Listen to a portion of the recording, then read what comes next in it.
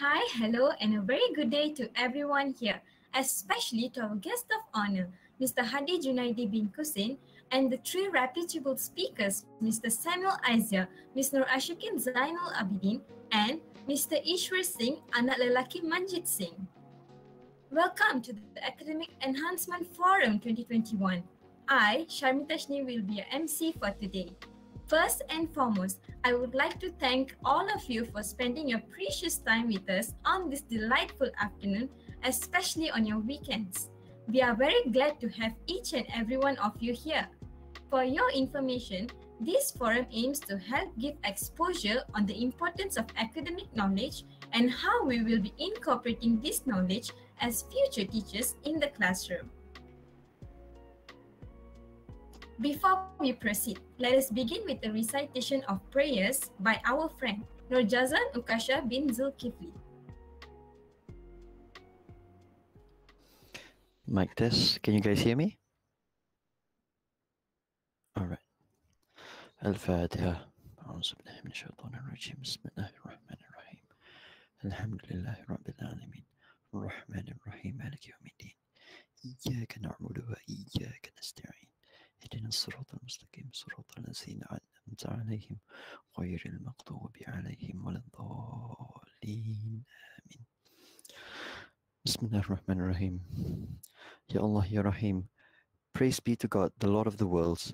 Peace and blessings be upon our Prophet Muhammad sallallahu alaihi wasallam and his companions, and for those who followed his example till the judgment day.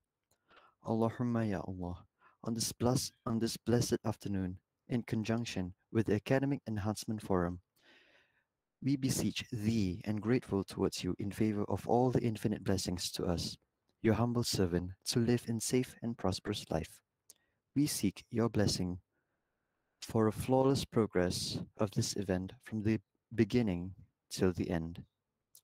We seek Your guidance to steer clear of event that would detrimental the progress of this event. Ya Latif Ya Rahman. ربنا عليك توكلنا وعليك أنبنا وإليك المصير ربنا آتنا في الدنيا حسنة وفي الآخرة حسنة وقنا عذاب النار وصلى الله على سيدنا محمد وعلى آله وصحبه وسلم والحمد لله رب العالمين آمين آمين يا رب العالمين.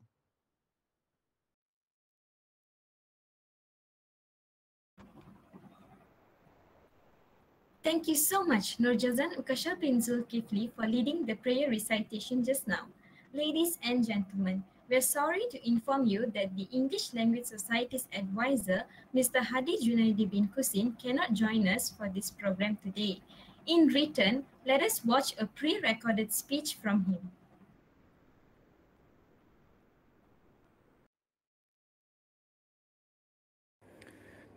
Good afternoon, everyone.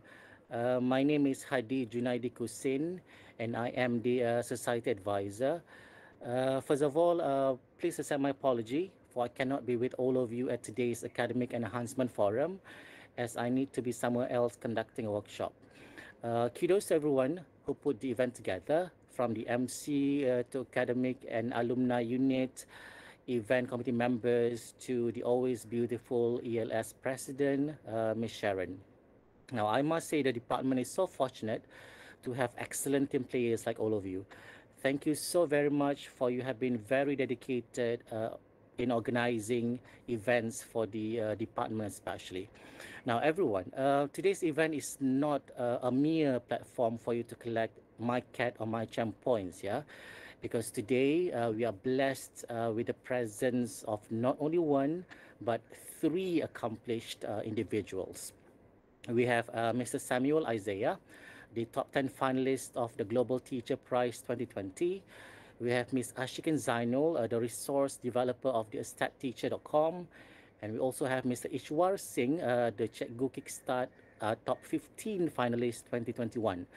I believe our three esteemed guests will not only share their valuable experiences with you, but also lend you sufficient inspiration so you will leave today's event with burning passion to achieve greater heights. Now remember, it's nothing is impossible, but it is impossible to achieve nothing. Before I end my speech, I would like to thank all of you again for participating and contributing to the smooth running of the program. I now officiate the program. Thank you very much again. Take care, everyone, and stay safe.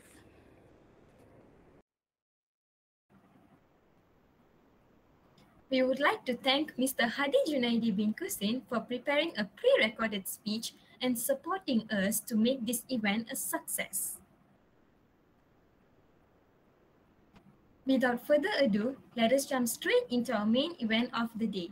Today, we are very grateful and honored to have our speakers, Mr. Samuel Aizia, the top 10 finalists of the Global Teacher Prize 2020, Ms. Nur Ashikin Zainull Abidin, the resource developer of AshTeacher.com and a Chevening Scholar, and Mr. Ishwaar Singh, anak lelaki Manjit Singh, the Cikgu Kickstart Finalist 2021.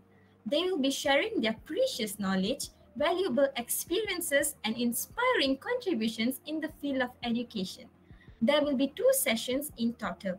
The first one is Knowledge and Quality of a Successful Teacher, and the second one is Techniques or Strategies on Lesson Planning and Materials Development.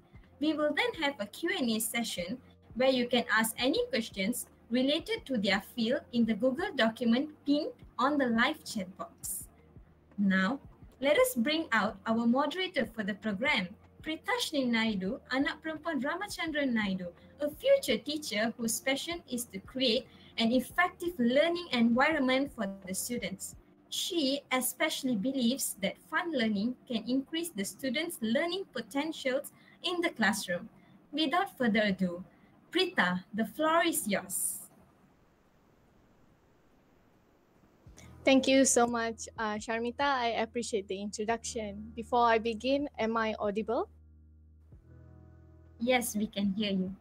Thank you very much. It's great to be speaking with all of you today. Hello and a very good day, everyone. Thank you for joining our forum today. In this slot, we are going to discuss mainly on knowledge and qualities of a successful teacher. For this, we have our amazing panels, Mr. Samuel Isaiah, Ms. Ashikin Zainull, and Mr. Ishwaar Singh. Before we begin, let me briefly introduce our speakers to everyone, especially to our viewers who are, of course, interested to know more about them. Let's start with Mr. Samuel Isaiah, who is well known as one of top 10 finalists of the Global Teacher Award 2019. It was a great honor for a fellow Malaysian to see a Malaysian represent our country globally. His fight started when he was posted to a rural school for indigenous children and was told that he did not have to do much since they were orang aslis. He set up a crowdfunding project to create a fully equipped 21st century English classroom. Over the years, he has launched other projects to boost his students' English learning and, of course, has been rewarded multiple awards by our government. Let us hear from the man himself. Welcome, Mr. Samuel. Would you like to say a few words? Hello, can you hear me? All right. Yes, we do. Right. Hi, Preeta. First of all, I'd like to thank the organizers for inviting me today. It's indeed a great honor to be here. It's also an honor to be sharing the stage with Ash and Ishwaar. Always a great opportunity to speak with them, to share different ideas. And I think what you guys are doing with this academic enhancement forum is important because we need more active engagement between teachers and teacher trainees. So good job to the organizers and to all of you here.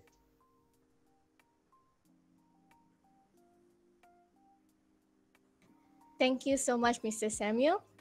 Moving on, we have Miss Nur Ashikin Zainull Abidin, or better known as Miss Ash, a teacher with out-of-the-box teaching methods.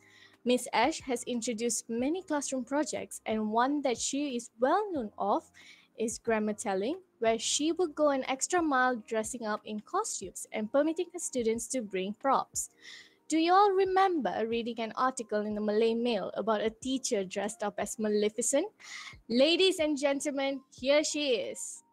Miss Ash started her blog called Ash the Teacher, as well as a Telegram group where she shares her teaching resources with teachers worldwide. She has always believed in moving beyond and unleashing her students' full potential. She also believes that teachers have an important role to play in empowering and uplifting one another. Welcome, Miss Ash. How are you? Would you like to say a few words to us? Hi, assalamualaikum. Hi, everyone. So, first of all, I think we have the same introductory speech right now.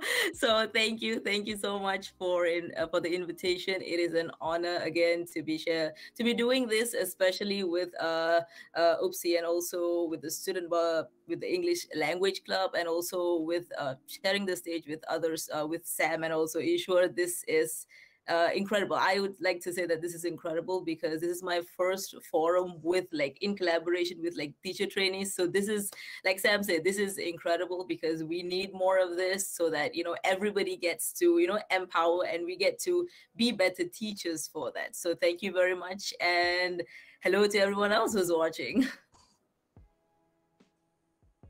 Thank you so much, Miss Ash. Finally, we have Mr. Ishwaar Singh, son of Manjit Singh, one of the top 15 Cikgu Kickstart Finalists 2020. A teacher hailing from Johor has brought an idea forward to help solve the issue of online learning that many kids face. Convertible English Teacher from Parents to Teachers is an idea that tackles the issue of online learning, where education is hindered due to the lack of gadgets and internet connectivity. This program focuses on empowering unemployed parents by converting them into teachers, where they will go through workshops and be trained by English teachers to help guide their children at home. He aims to develop a culture of learning English at home. Hello, Mr. Ishwaar. How are you, and would you like to say a few words? Hi, thank you very much. Again, thank you very much for inviting me for this forum. It's an honor to be here with all of you sharing the idea.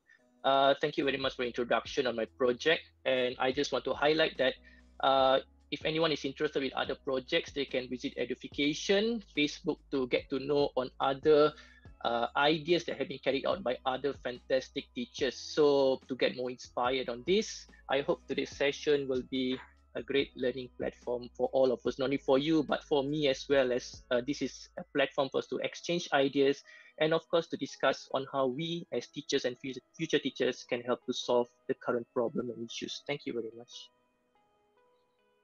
Thank you so much. Before we begin, can we give all of them, our speakers, a round of applause? Thank you so much for joining us today. Without wasting any time, I'll hop into our first question for our forum, which is, what drives you every morning to go to school, facing the school management task and especially facing your students?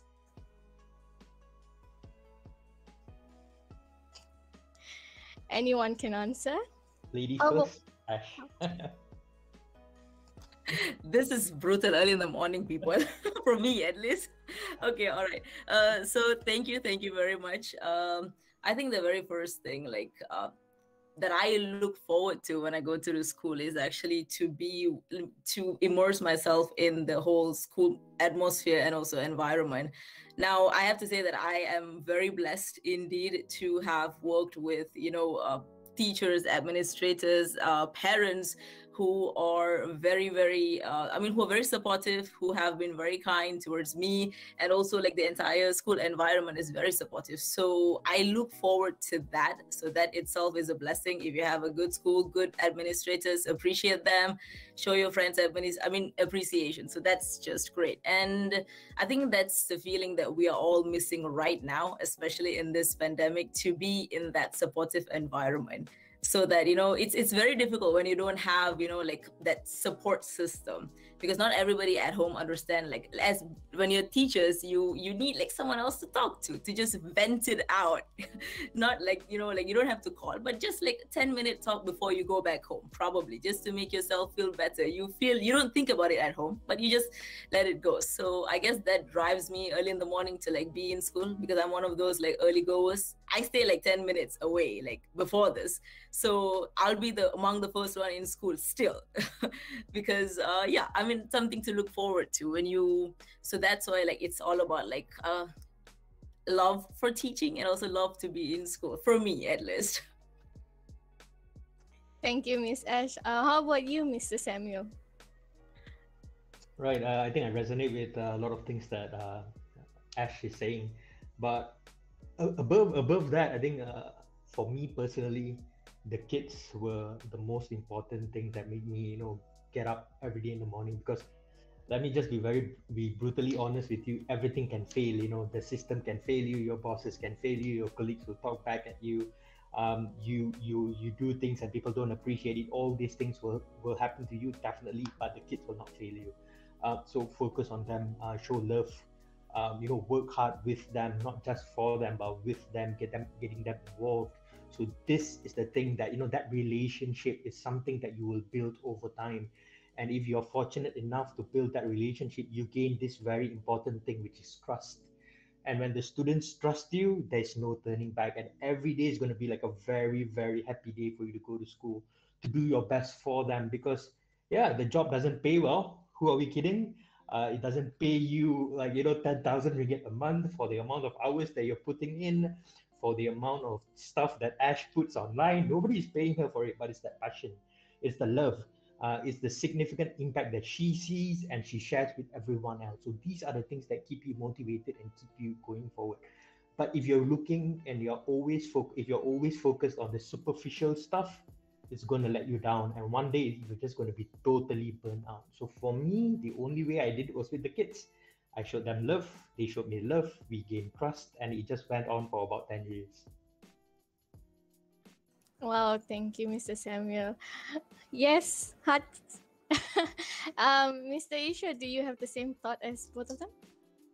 Yeah, definitely. As teachers, I think I of course resonate very well with Miss Ash and Samuel have said. Every day we go to school, the first thing that we think about is our kids. When we are driving, we're thinking about what's going to happen, how it's going to be. Okay, we have them in our mind all the time, and it's affecting us even more right now when we cannot see them. We are thinking, okay, this guy today he did not submit his homework. What happened to him? All right, that is the thoughts that comes in before we sleep. We were thinking, okay, how did my lesson went today? Did they understood whatever we thought of? Like Sam said, our work is actually on call 24/7. All right, we'll be thinking about them all the time. When we're having our dinner, we're thinking about how should I make my lesson better? What should I plan for the next day? All right, even 5 minutes while walking to a classroom, I'll be thinking about, okay, how do I make this happen? While we are teaching, itself, we'll be looking at blur faces like, okay, what did I do wrong? What did I did wrong 5 minutes ago? What should I have said better? Okay, so the passion for the kids, of course, is the reason that keeps us going. It's more towards looking at how they grow. That I think is the passion that kept me forward. Although my service in this education field is still not long, but I could have seen my pupils grow, and that is the thing that brings us forward all the time. From a seed, they grow to flowers, they graduate in front of our eyes. From a person who can't even string a sentence together, watching them writing an essay, that is what that brought us, I think, give us the motivation, the most motivation to be in school. And then we look at all the other factors that get in. But then at the end of the day, nothing beats the passion, the love that the pupils give us, that sincere love, I would say, something that they will not judge us on, something that no matter how much we scold them, at the end of the day, before we go back, they will come to us and say, goodbye, sir. Although at the end of the day, before that, I was scolding them, like, you did not do your homework. But everything is forgotten before they walk out of the school, That kind of soul that they have, the pure, clean soul. That's the reason. Thank you.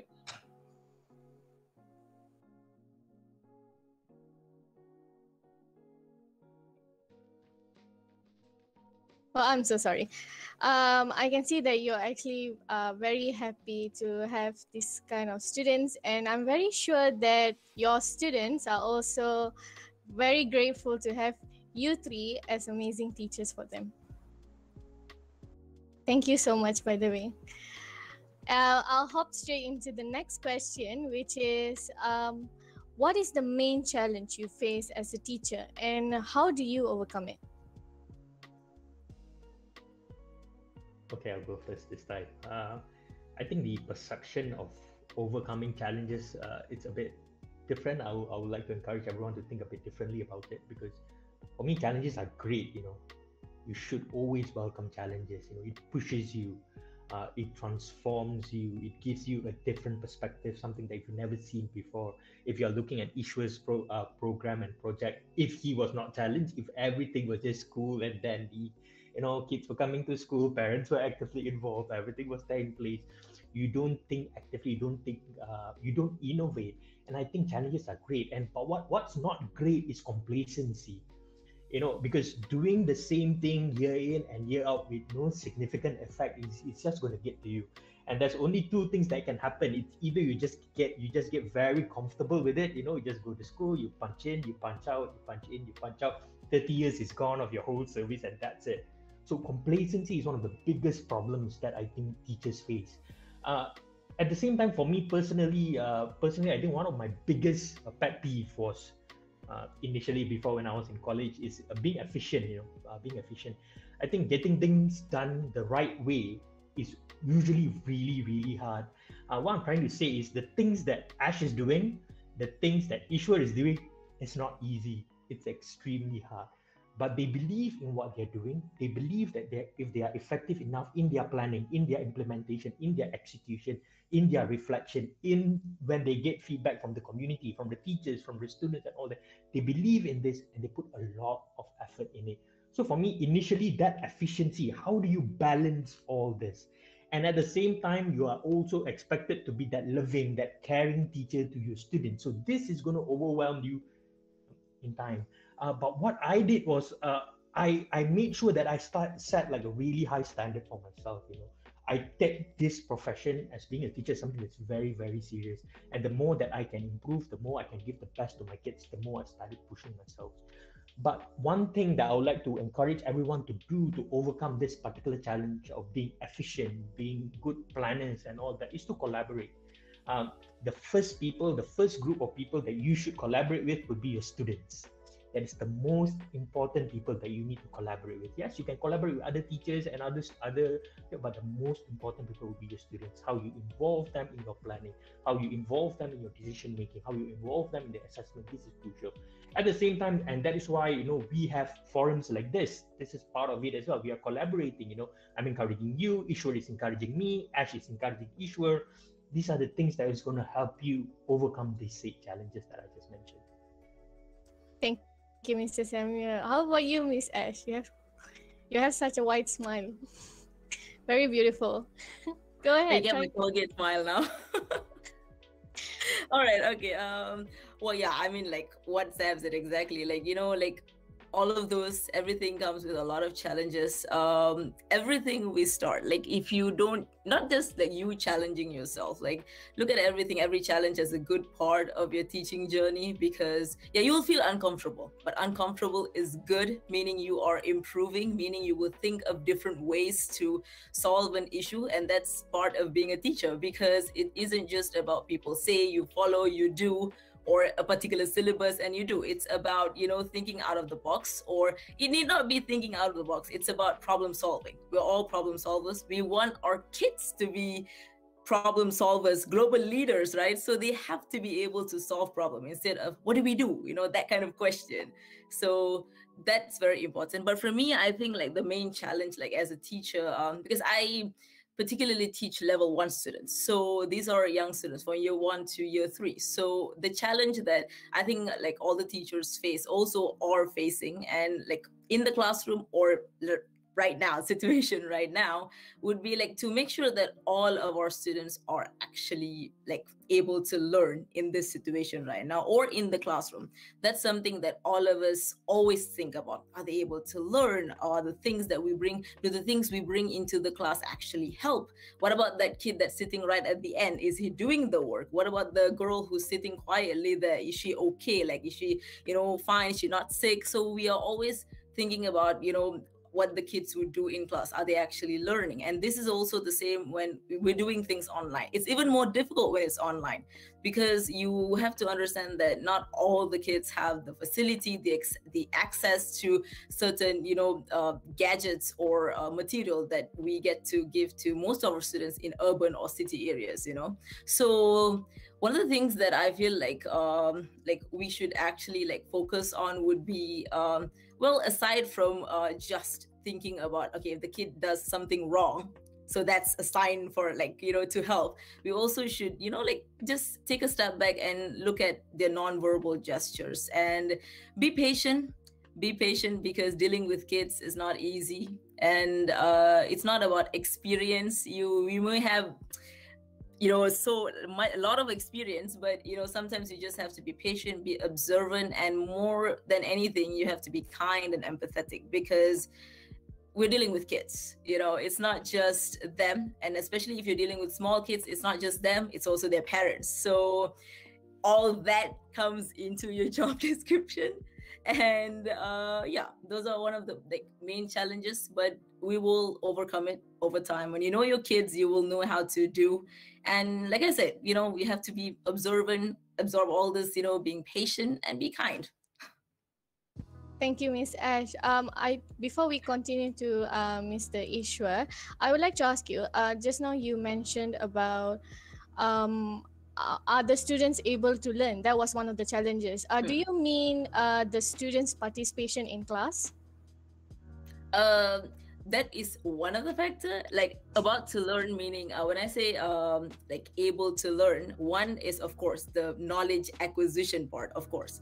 On the other hand, we also have to consider about their welfare, like are they in the right mind, are they sick, or are they able to focus? For example, something might be going on at home, are the parents okay, is the family okay? So is that all of those conditions actually contributes to a child's learning process, whether they're in the classroom or even outside of classroom. So not being nosy, but we still have to care about the children, like I said. We're quite concerned about the children's well-being, right? I mean, that's a good thing. Thank you so much. How about you, Mr. Ishwaar? What's your take on this question? All right. So looking at different perspective of the challenges of a teacher face, it would be definitely adapting to the changes. Again, this is based on my experience. I graduated in 2017. Once I walked into the school in 2018, that is where the CFR syllabus first started. And mind you, I was not trained on CFR syllabus as much as supposed to be. So imagine walking into school, registering, and then you are going to teach the year 1 students, you are going to teach the CFR syllabus, and you have no idea what's that all about. Okay, so but then there's nothing we can do. The job is given. We need to adapt to the changes. The challenge is there. How do we adapt to the changes? At that time, resources were very limited because there was a first year of CFR, and we need to get things done. So we need to find for other places where we can actually carry out discussion with our friends who are teaching the same standard, trying to adapt to the changes. And right now in this pandemic, we are adapting to a new changes of converting our traditional teaching method to online teaching method. So I think as the year comes by, we have more adaptation to come by, and that is a challenge that we teachers have to look at. Developing ourselves, changing ourselves, not being constant, like how Sam said, just go in and punch the card every single day. We have to convert and transform ourselves to be different each and every year, challenge ourselves to try something different, to try to develop new things in our teaching methodology, all right, bring in something new so that the fun elements in our teaching years will remain. So when we adapt to these changes, we could see that incidentally, when we are adapting to these challenges, we will actually realize that we will be innovating. And that is something that will happen incidentally. It's not like we plan, okay, today I want to plan for this year, I want to plan to do something like this. No, it's never like that. Even my idea was developed out of concern from parents. It wasn't something that I thought of, but the adaptation to the changes that happened made me to move out of my comfort zone to think of something that should be done. All this while we think of the children welfare, like how Teacher Ash said, we think of the children welfare. How can we help the children in the classroom? All right. So when we have this kind of challenge coming in, how do we adapt to this particular challenge in the 21st century with this pandemic? Okay, we think outside the box. So we adapt to the changes. We bring new innovations into the classroom and how it can affect pupils' life. Because we see that it is just something that all future teachers, trainees need to take concern of, that education does not only means it happens in school, it also happen at home. If we are only focusing on school and at home nothing is going on, our efforts might be just going down the drain at the end of the day. All right, educating is not only means the pupils but also the community, looking into other aspects. That is why, like Sam said, this job is a very draining job. Okay, but it's not to scare you off, but at the end of the day, when you see the benefit out of it, that's where the smile on your face will make you to realize, I have the best job in the world, trust me. If I may add on to what Ishwar just said, I think I agree completely with what Ishwar and Ash were saying. When I left IPG and university, I had this stupid notion that there is just one way of teaching. That you just go to school, go to class, you teach, and that's it. And I was obsessed with finding one solution. And I think for some reason, this obsession with having one type of solution is very common in our system. Unfortunately, when we go to state level events, or every year in your school, you're going to have this, all right? Let me just break it up for you. Every year in your school, you're going to have this.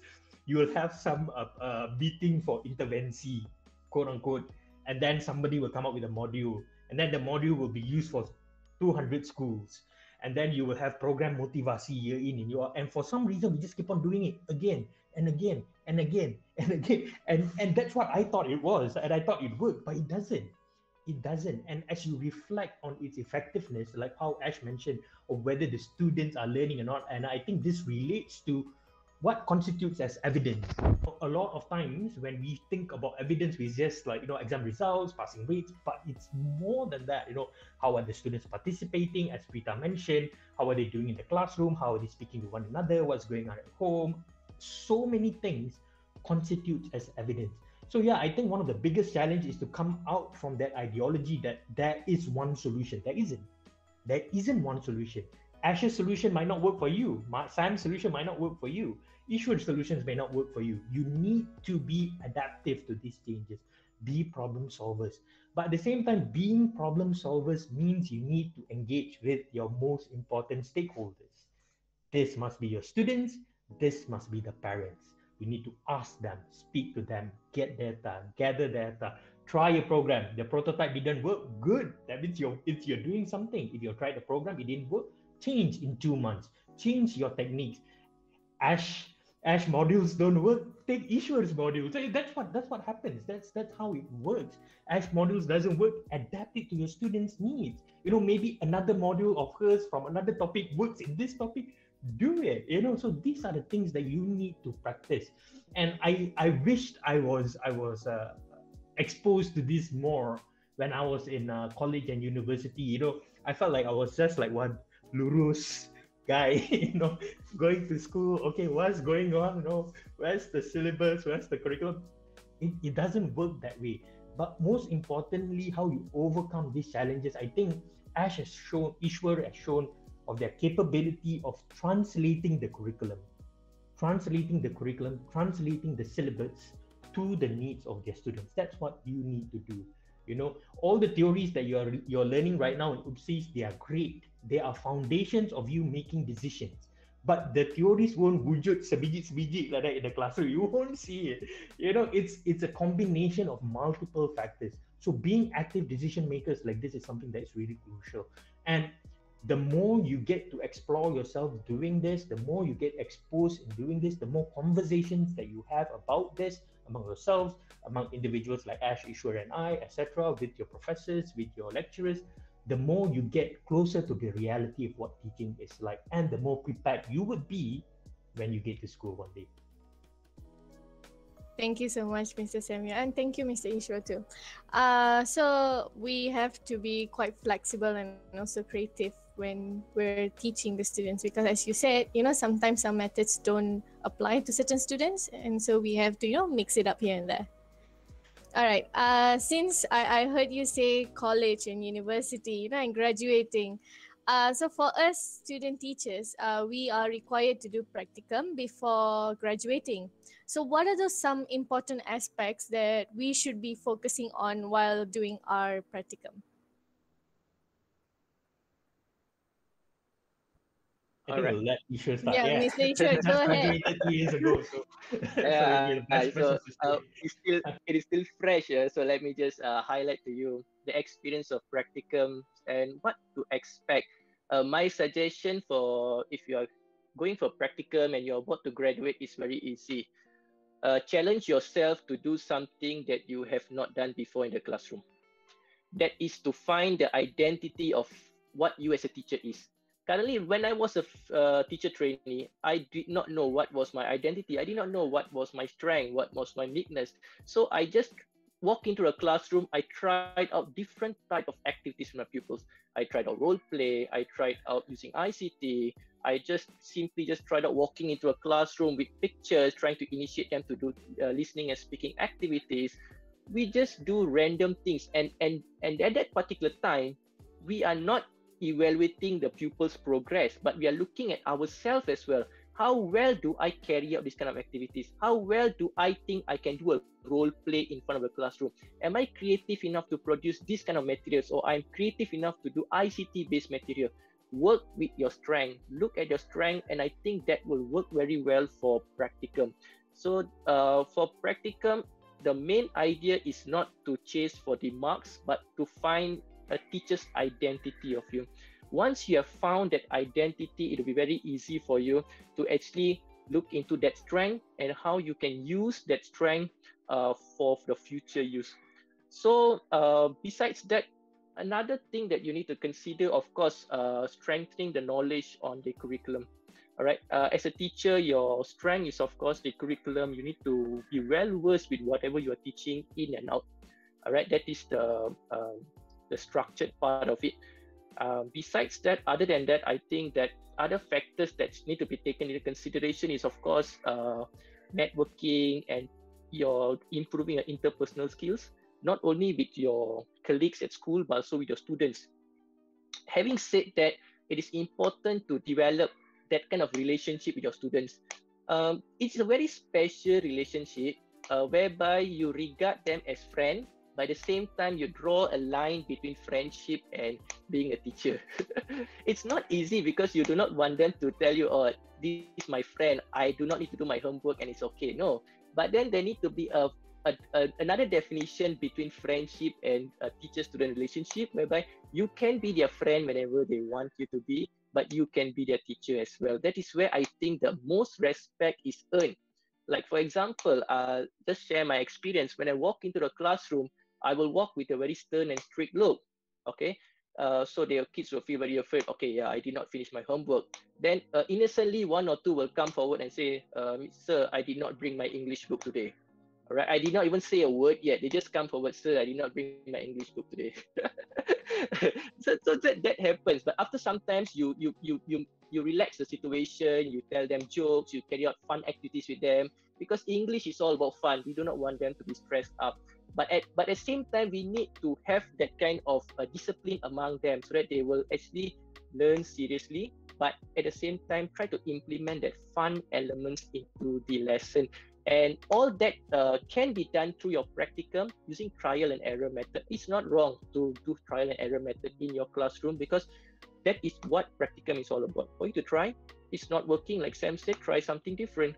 Nothing is perfect at the first round. I think if you see how I was during practicum, I think you'll be laughing. It wasn't how it is currently. You know, that's where the training and practice takes place, to find an identity of yourself. Thank you. Thank you so much. Miss Ash. Oh yeah. What do you think about this question? How long has it been since you did practicum? In the practicum part. Yeah. How long has it been? I graduated in 2015 though, so it has been like so how long it has been, like about like 5 years. Yeah. 5 years. I've been like 5 years. This year would mark my 5th year in service. So I am still a novice teacher. I'm not like an experienced teacher at all. So, but I'd say that practicum days were, for me, it was, well, yeah, it has to be scary because you're thinking about your marks. At one point, you'll be like, anxiety, all, you'll have all that. It is good. It's good. Don't worry. But then at the same time, you are always, because the whole for me, the whole practicum experience, like how I see it, is an experience to where you are learning how to teach in a real life situation.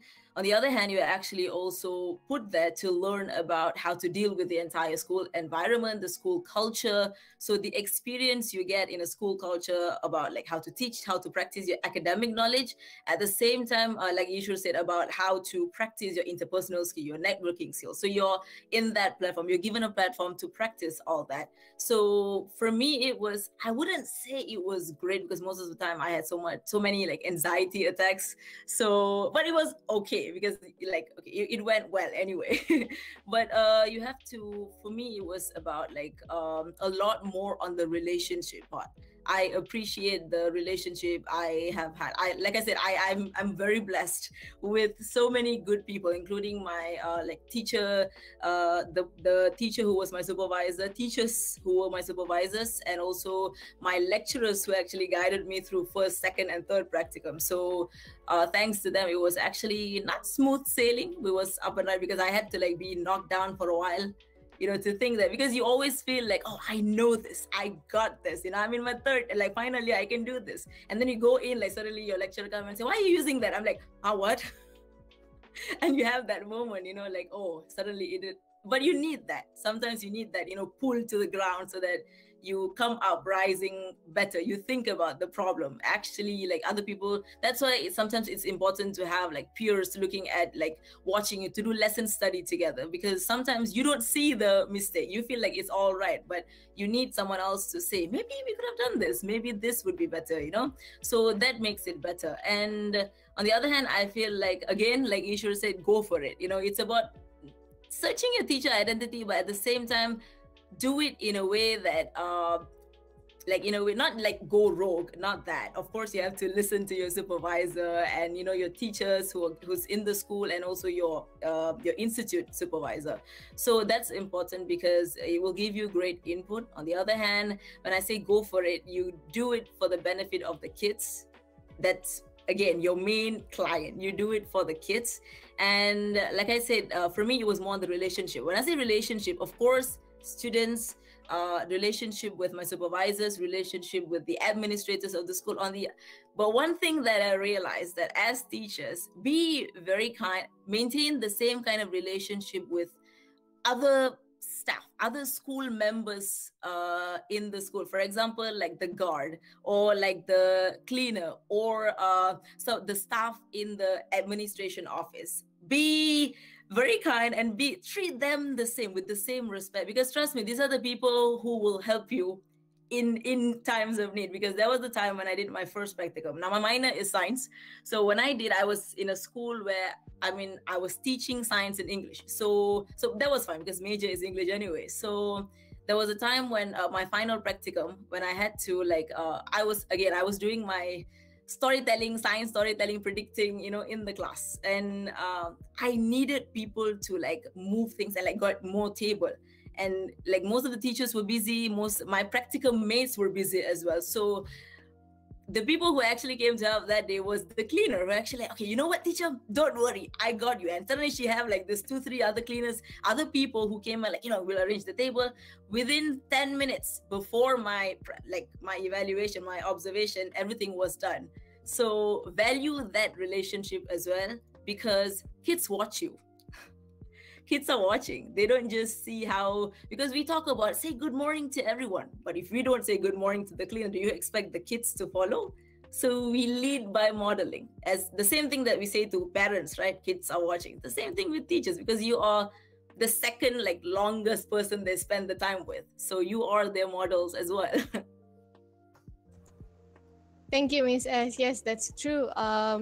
Students are like sponges. So they kind of absorb whatever we do, we say, you know, our actions reflect back on them also. So yeah, since you said about comments just now, certain comments that sometimes our advisor or the teacher who's guiding us back in school, at first if they comment, it'll seem like weird to us, or we'll be shocked, or and then we'll start panicking a little. But then in the end, if we look back, those comments are the ones which will help us in the future. Am I right? All right. Mr. Samuel, What do you think? It's been a while since you did practicum, right? Yeah, I did my practicum in 2010. So yeah, it's like 11 years ago. I think the expectations were a bit different back then. Systems were bit. But I think when you guys are going to practical, I think you have to be realistic about it as well. Because at the end of the day, you're going to be evaluated. You see, so if you don't do well, you screw up. You're going to fail. Your credits are not going to look well. Your pointers are not going to do good. So I think the best way to do this is to mediate expectations, and you need to communicating with your advisors, your supervisors is very important.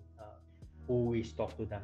If they are the type that wants to talk to you, if they are the type that doesn't want to talk to you, then you need to mediate those kind of expectations. But if they are open, ask them questions.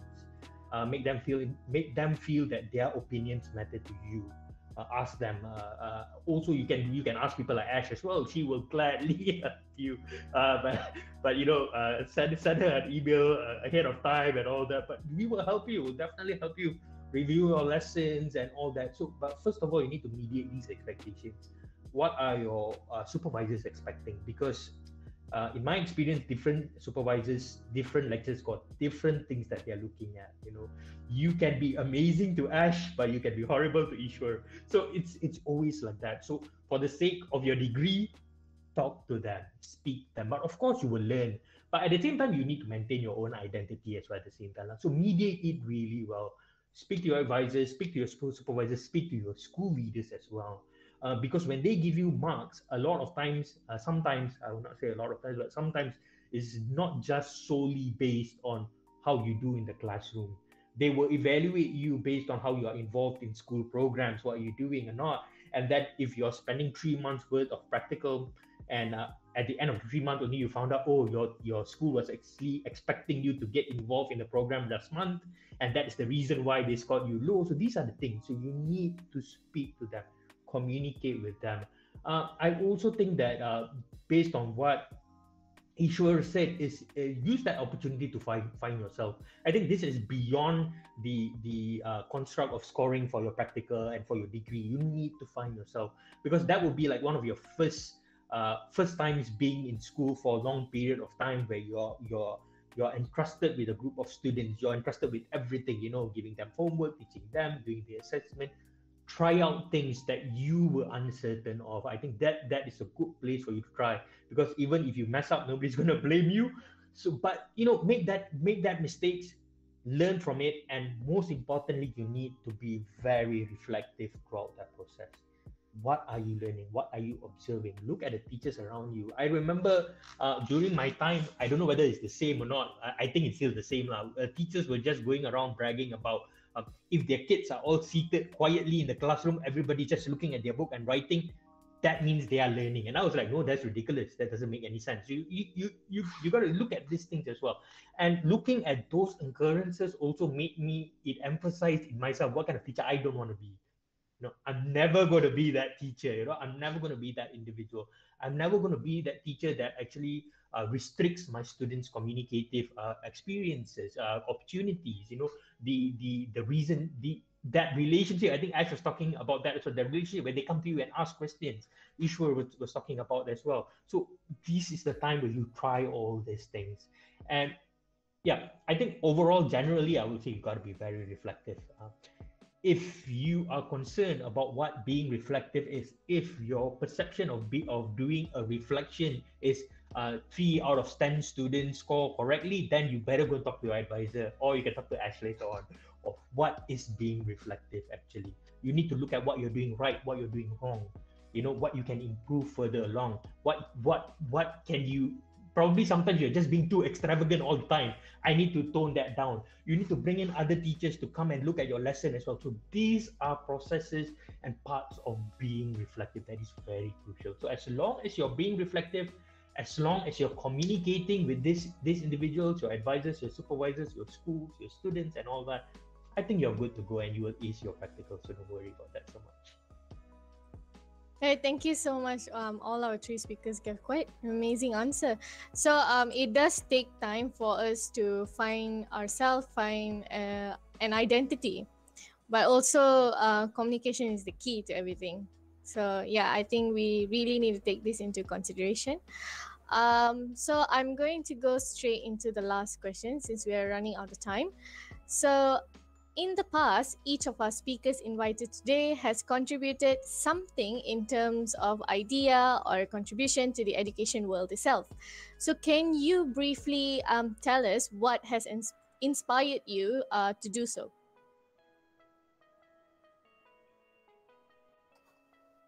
All right, I think I'll take the stage now. Okay. Okay, I'm not sure if it's the like contribution though, but I like to say, like, when it comes to like I think first thing for like before I actually actually started focusing, because I started off more on material development before I started looking at like other outside of the classroom. Because when I started, like, for example, before ashtheteacher.com, when I was sharing things on Facebook, it was just about like what I used in the classroom, what was working for my kids, you know, and so that worked for my kids. So what about sharing with other people, you know? And like I said, I've always said this because I've had great supervisors, even in like the district education office, who are like, you know, you should share this so the other people could use it. Maybe they could adapt and modify. Maybe it would work for them. So like heavy-heartedly, I shared, and that's how like it became like a like something like right now when I have like ashtheteacher.com right now. So it is not something about like when I first started, it isn't about money. It isn't about like, you know, to be talking as someone talking in forums or things like that. But it was meant to be shared because it was out of concern for the kids. We want the kids. We always talk about equality in education. We want the kids to be able to learn at the same pace. But we know it's not that, I mean, not possible, but we are quite, you know, we have a long way to go before every kid gets to do that, because we need to consider the facilities, we need to consider accessibility, we need to consider about, you know, other factors that contributes to that. So education is not just based on, you know, like one thing. We have to also consider about, you know, the main thing, which are the kids. So the material development process actually, like I said, began to help the kids.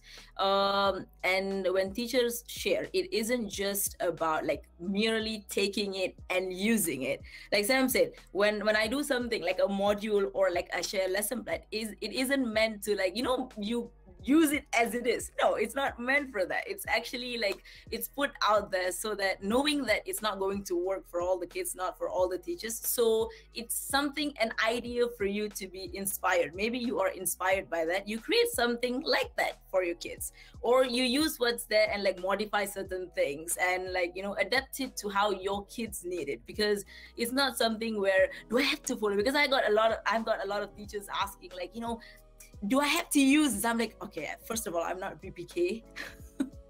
I'm not the Minister of Education.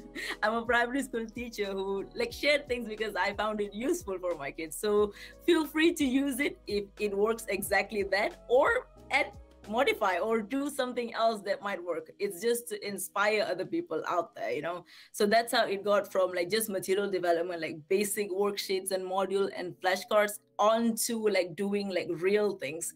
Because when people hear about like grammar telling or storytelling, people will be like, oh, you have to like dress up in costumes and prepare things. Yes, all of those take time, but those are like things that I actually love to do. I've been doing that since practicum. It's just that I stopped when I first started. I stopped. I was kind of like thinking, like Sam said, it was like one thing. How am I going to like do this, execute this, with like looking at the textbook and the curriculum, until like I think like the 4th of 2019, when I was like, okay, you know what? This is not going to work. I've got to get my groove back. I've got to, you know, get into my, you know, drama queen mode back, into my Macbeth mode back, to actually teach the way I liked learning. So I realized that when I love learning, the kids love it even more. So again, back to modeling, things like that. So you have to also like look at something like that. Thank you, Miss Ash. I can see how your students will be so happy and excited whenever they meet you in class. Because you're actually showing the energy right now. It's just overflowing. I've Anyway. been this way for a long time. She's Alright. just being herself. Okay, Mr. Samuel, how about you? Right. I think I relate a lot to what Ash has said. I think what your question is asking, what's the reason we do all this? Why do we do this? I think fundamentally, what's important is what are your principles and your philosophy of education? That is something that you really need to highlight. Because for people like Ash, myself, and Ishwaar, learning is not about taking a book, photostating, then giving the kids answer, and that is learning. Or if I want to teach my kids vocabulary, I'm going to get a list of 20 words, give it to you, spelling. Tomorrow spelling, that is teaching vocabulary. That is not. For us, our philosophy is this, learning has got to be something that's meaningful. Students has got to experience it. Students have got to like communicate and collaborate with one another. That journey of discovery must exist in every lesson that we do. And Ash, Ishwaar, we do it in different ways altogether. And I believe that the more I focus on what my philosophy and what my principles of education is, the more it motivates me to do what I'm doing, because I know what I'm doing is right. It's evidence-based, it's in research, and the more I see people like Ash, people like Ishwaar keep on doing it, it really inspires me to do it. Because sometimes when you're going to school, you will be the only one who thinks that way. And your principles and your philosophies are the only thing that you can hold on to. Because like I said earlier on, there are easier ways to do this. The easiest way to get your job done is, like I said, get a book, photostat. And that should be it, The reason what inspires me mostly is to have that solid foundation of my principles and my philosophy. But also, I also see myself, I don't like to be stagnant. I like to challenge myself. I do something for a year or two, I was like, okay, I'm bored. I need to do something more. And I see the effects is just not working anymore. I need to innovate. I need to change. It keeps me going. I can't just sit and fail. Just do it, masuk, keluar, masuk bag, and all that. I can't do that. I really, really can't. And that also inspires me to be humble at the same time. The more I find out, the more I know things, I realize the more I don't know things actually. The more as like I'm doing my masters right now with Fulbright. Fulbright scholarship. I think Ash can agree with me on this as well. Initially, we thought we knew stuff, but the more we get exposed, like, oh my god, I don't know so many things. And the more I get to know people, and the key here is to be humble in that process. When you know stuff, you be humble about it. When you don't know stuff, you be humble about it. Humility is very, very important in what we do. Because if you lose that, and I think what you're teaching your kids is just going to be less and less effective. So, like I said earlier on, I'm just going to recap principles. Very important. That's the main reason that inspires me. Humility, the one to challenge myself and to be humble at the same time. And of course, most importantly, the kids. They will be your inspiration. Like I said in the first question itself, whatever you do, if you focus on them, things will work out for you. It's not so much about yourself. It's not so much about your professional development. So you got to set your priorities right. I've seen individuals who just very, very focused on professional development. I've also seen individuals who are just very passionate about their kids, very, very happy, but no evidence, no research to back up what they're doing, no planning in what they're doing. So you need to be that balanced individual for you to see you doing this for another 20 to 25 years. If not, like I said, burnout is very real, and you lose that inspiration very, very quickly. Thank you, Mr. Samuel. I think all of us have to, once we go to school, and then we will find that something to hold on and something to give us that inspiration to continue and move forward. All right, our final speaker, Mr. Ishwaar. So what's your take on this question? Yeah. I think that I believe in what Sam and Ash have been saying all this while. The philosophy part is actually very crucial. That's what inspires us to go along. The rules that we set for ourselves, how to get it done, is the way that we need to get it done quickly and easily. Another part of course, the inspiration comes from the results that we see. All right. When we teach something, for example, on the first day of the topic, we teach about this particular part, and then at the end of the lesson, we see that bad pupils manage to do it. That is what inspires us to go forward. That is what helps us to actually try to be better than who we are.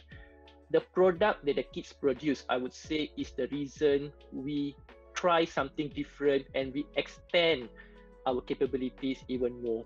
We challenge ourselves because we know that once we challenge the kids and they're able to do it, that is where we see that the satisfaction comes in, the inspiration comes in. That is how I think Sam could relate with him carrying out one project after another. The product that the kids shows to us, telling us that we can do this, give us more. They are actually sending us messages through their body language. I think that's actually very beautiful.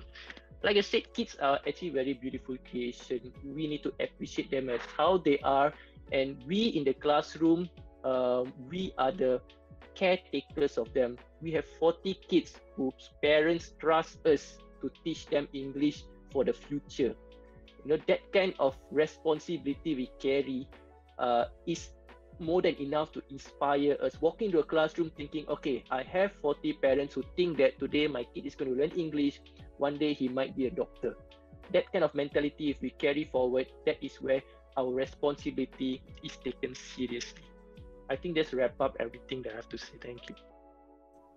Thank you so much. That was quite actually a wonderful answer, and to be honest, all three of you have given wonderful answers. It was very educational, and I'm sure that our viewers can get as much input as possible from all the information that you shared with us today. Anyways, all right, let's take a 5 minutes break and sip on some coffee. Before that, to our dear viewers, please take note. This is your first keyword for your attendance form. Your keyword is scholastic. I repeat, your keyword is scholastic. SCHOLASTIC.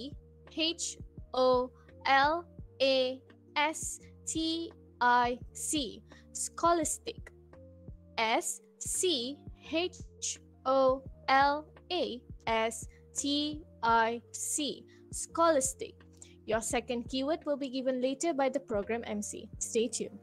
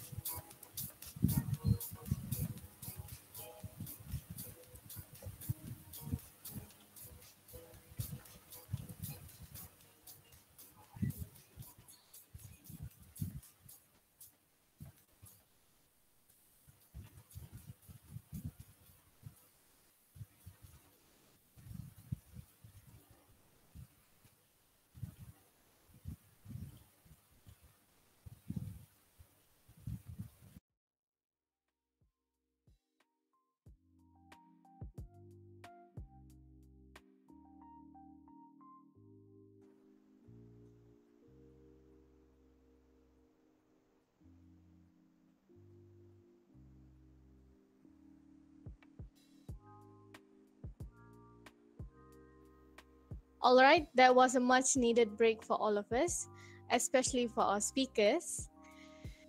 Before I continue, may I ask if I'm audible to you? Yes, we can hear you. All right, thank you very much. Well then, in this slot, we are going to discuss mainly on lesson planning and materials development. We are in session 2, by the way. And speakers, are you doing well? Right, we have thumbs up. We are missing a speaker. Yep, All right, I'm there back. you go. All right, guys. All right, nice. Okay, so I'm going to hop straight into the first question. What is material development? Sorry, I'm sorry. Why is material development important for language teaching?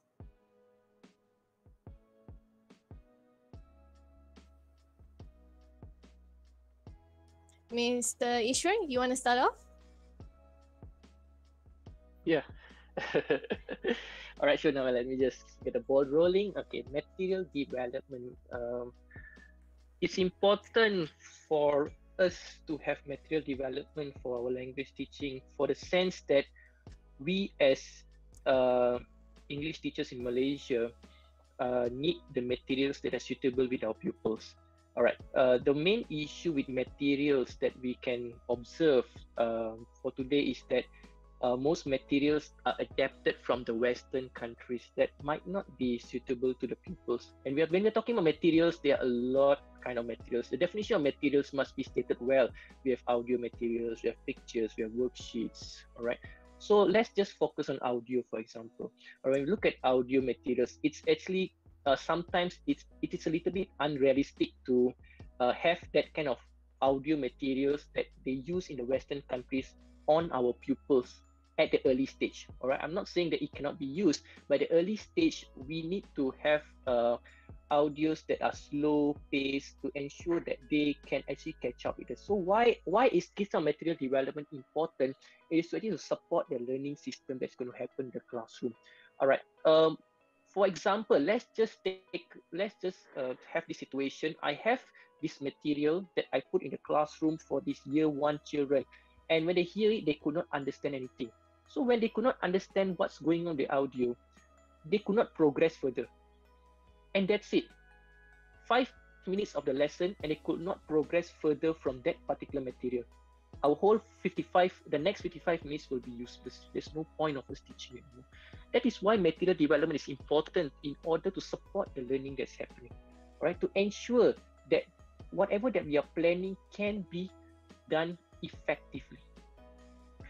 Besides that, material development is also very important in the sense that it actually allows our lesson to be conducted in a way that we love. All right, because when we develop our own materials, we know the pacing of the materials, we know the strength and the weaknesses of that particular material. So when that happens, we will be able to relate the material with the pupils, and the product will be a material that would fit our pupils' shoes. That's what matters when we look at material development. To produce a material that is suitable for the learning outcome as well as for our pupils, so that the whole lesson would be a lesson whereby we would achieve the objectives. That's all. Thank you. All right, thank you so much. So we have to make the materials that is suitable for the students, and also we are doing the materials based on our own pace. Am I right? All right. The next speaker on my screen is actually Mr. Samuel. How about you? Ash, you sound like you want to say something first, or may I? Okay, I'll go ahead. All right, I think the question here, why is material development important for language teaching? I think that's a very broad question. It's a general question to begin with. So, like what Ishwaar mentioned, we need to define what are materials, and they are actually tools. So tools. Technology is also a material for language teaching. Books are also materials. Music, songs, worksheets, all of these are materials. But what I would like to challenge you is to look at, you don't look at materials as an isolated part of learning. They are incorporated in learning, teaching and learning. They must coexist, they must work together. And the crucial element of why is it important? Why is material development important? It is important because you need to deliver content. One of the main reasons for material development is to deliver content. Secondly, it's suitable for assessment. Without materials, without you don't develop materials, you can't assess your students. So these are the reasons why.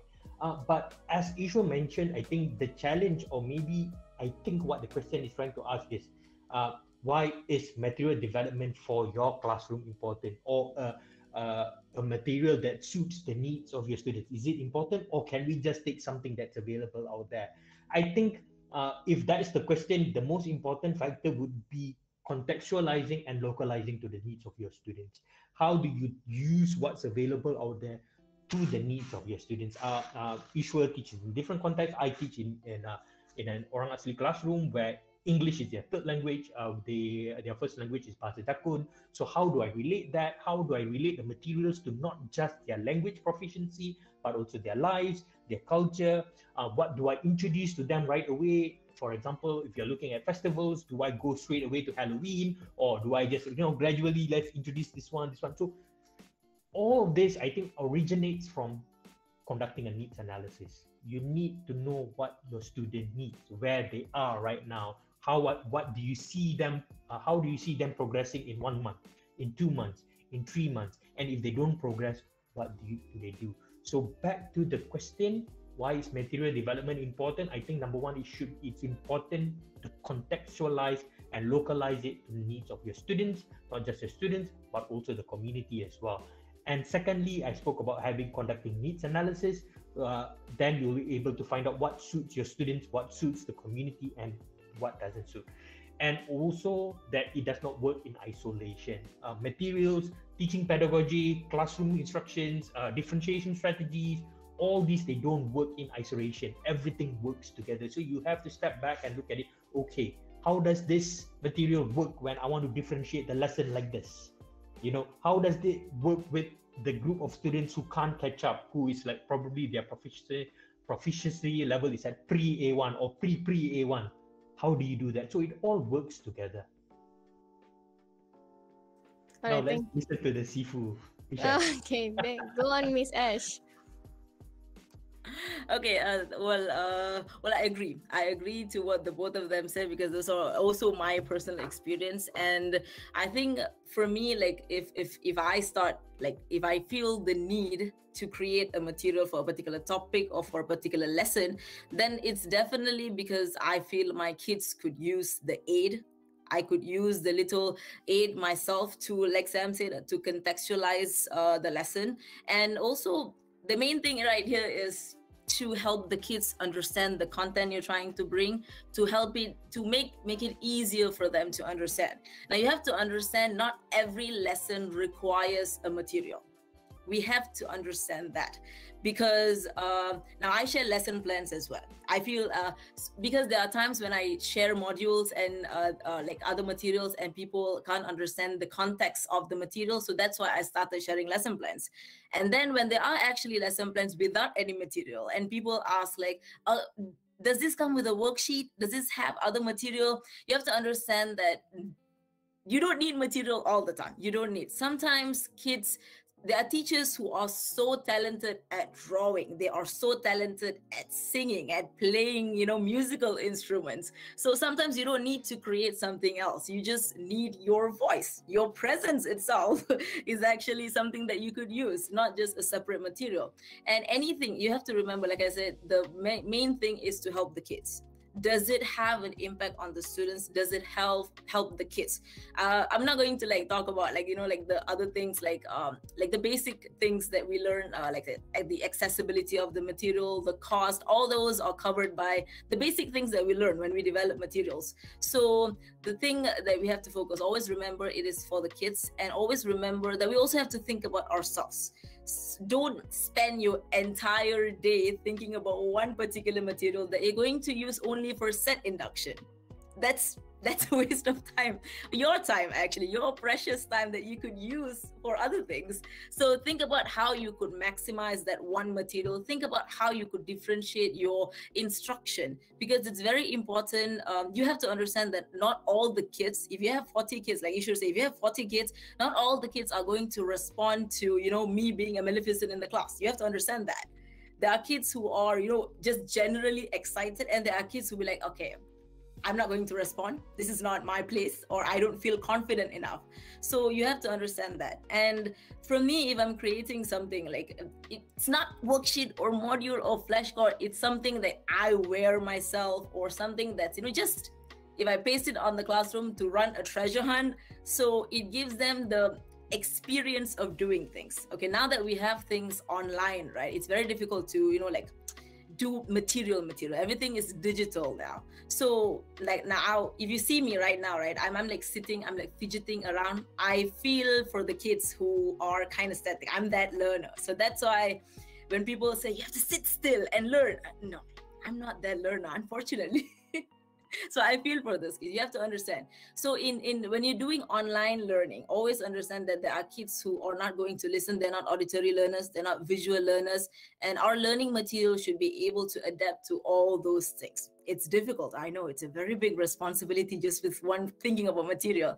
But like I said, be in a way that it could be used for many things. You have to know how to differentiate your instruction to maximize your one learning material if it's for one class. If I may add, I totally agree with Ash, because that's not my forte, and just don't think that for every lesson you got to create something. That's insane. Ishwaar has been mentioning about 40 kids in a classroom, but remember, you at least have 3 classrooms. So how are you going to do that? So you got to be very pragmatic.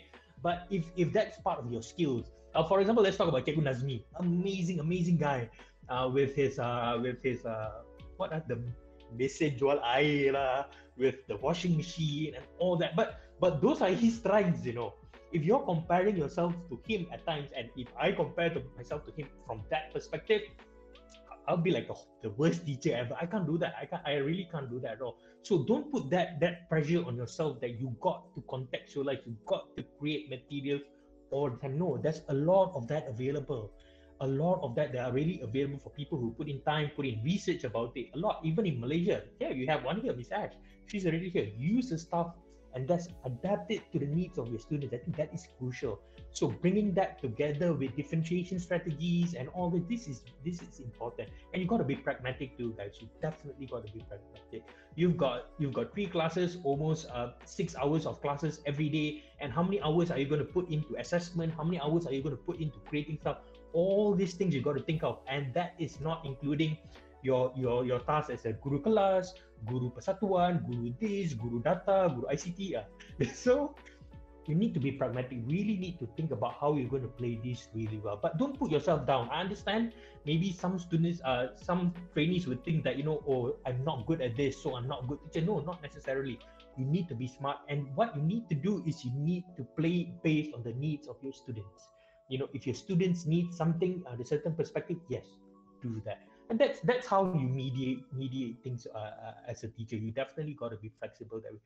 Don't compare yourself with others. Don't compare yourself with me. Don't compare yourself with Ishwaar. Don't compare yourself with Miss Ash. Compare yourself with yourself. As long as you're progressing week in, week out, month in, month out, year in, year out, you're seeing the effects of what you're doing, be it through materials and all that.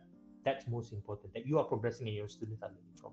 If not, it's just unnecessary pressure and unnecessary expectations that unfortunately not everyone can fulfill. Yeah, thank you so much, Miss Ash. Allow me to add on a bit. Go ahead. Yeah, just to resonate what Miss S is saying, that not all our lessons require teaching materials. Okay, let me just share an experience to amplify what she mentioned earlier. All right, for a listening and speaking activity, for example, you yourself can be a teaching material. You don't need to bring anyone around. All you do is just push the tables at the side, you create a circle, ask them to sit in a circle, you just print a few pictures to actually get them going. And you will see that they will be developing the materials that's necessary through their answers. And from there, we can actually generate more questions for them to start talking. Okay, so that's what I think Miss Ash mentioned about you do not need materials for some lessons, because the answers from the pupils are the materials that will keep us going. And trust me, the lesson will go on for 1 hour or even more with all their answers. Thank you. Okay, thank you so much. I can see many are very happy with the answer, because they're very excited and also at the same time very nervous to go for practicum, and all of them are jumping in their seats at this point. All right. I will just hop into the next question, also about material development. What are the basic principles in conducting materials development for teaching of language, and how do you make sure this gives an impact to students' learning?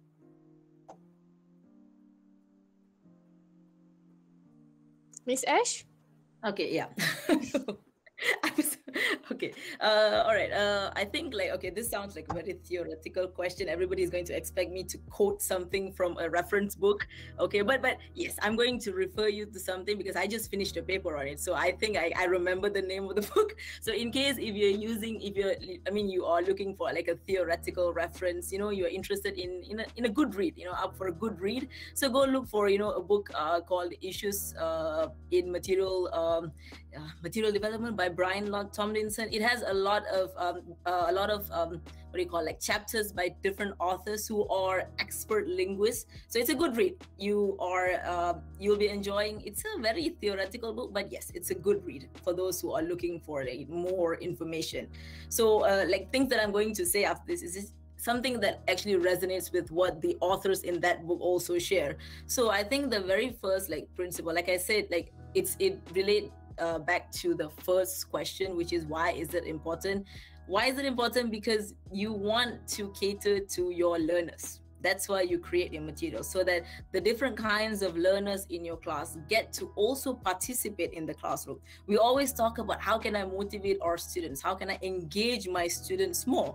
And you also have to realize that not all the kids, some kids just don't respond speaking because sometimes they feel like they're not that proficient, they're not that good. Like Sam said, we have kids for most Malaysians, although officially English is our second language, but for Malaysians, English is probably our third or fourth language, so we have to understand that. So, and not all the kids come from English speaking background. Sometimes the 1 hour that they have with you is the only time that they will hear English. So we have to take that into consideration and cater to different kinds of learning style. Like I said, I understand those kids who can't sit still. I understand. I feel them because I'm that person. I said that earlier. So figure out a way to cater your material. It won't 100% cater to all, but at least you could prompt them a little bit, trigger a little bit of engagement from all. And when you have that, you will create confidence. When you feel like kids, you cater to their needs, you will develop more confidence, because we have to remember that why we create material, so that the kids could actually learn how to use English language. That's our main job. We are English language teachers. We want them to be able to use English language. So what we want them to do to use. So use the material so that it could develop more confidence in them, so that they will be at ease. They won't feel, anxious. They won't reduce all those, psychological factors, the shyness, the anxiety, the lack of motivation, So you get to reduce all those, psychological factors indirectly by creating a material, by developing material that could actually cater to them. And maximize learning potential. Like I said earlier, it's about that one material that could be used in many different ways, or probably throughout the whole entire lesson. That itself is great. And think of it in a way that it's not just academic purpose. It's not just about you using a material so that, I could get 10 out of 10 points. So if the kids don't get that 10 out of 10 point, my material is useless. It's not just that. It's about, maximizing the correct use of the, right and left brain, so that it's not just academic purpose. And I think last, like you said, to achieve impact, we have to understand that when it's impact, it's not about not the assessment or evaluation.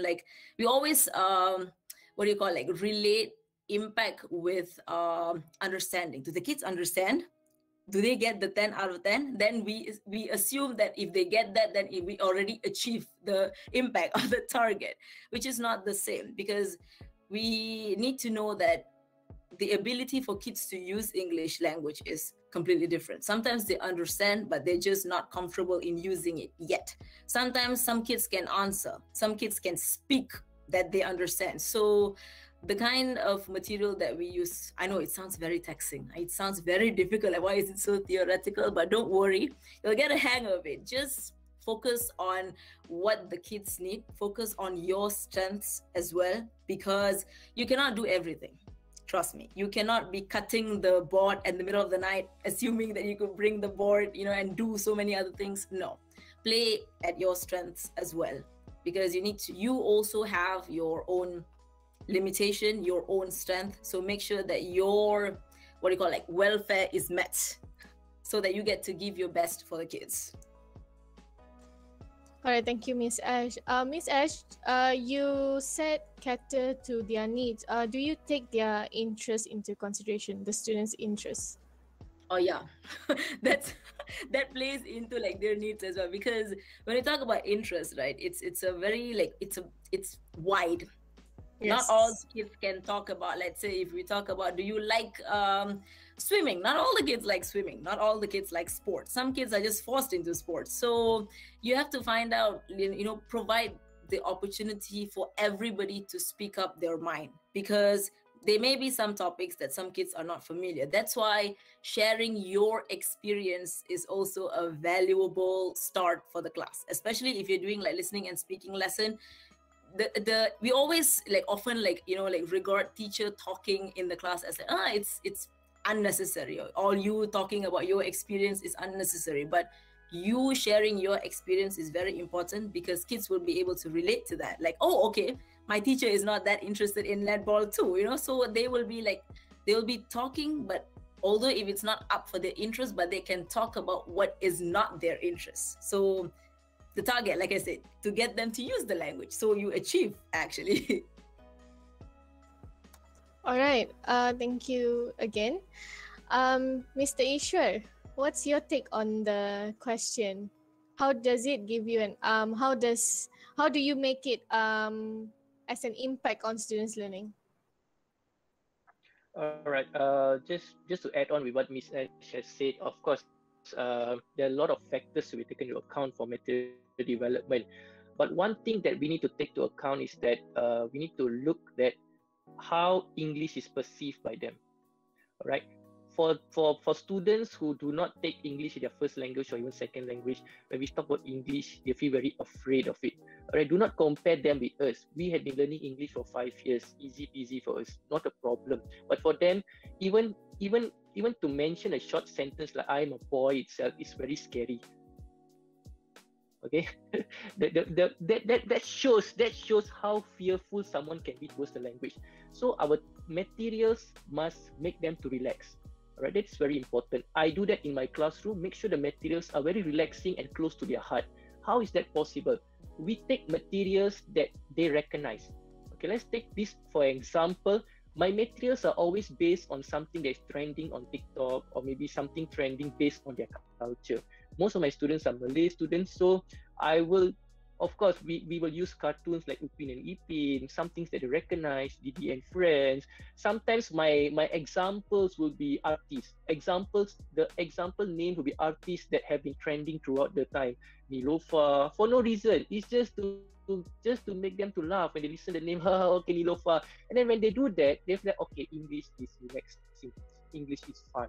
All right. Same goes to the materials. Try to make the materials to be very close to their heart.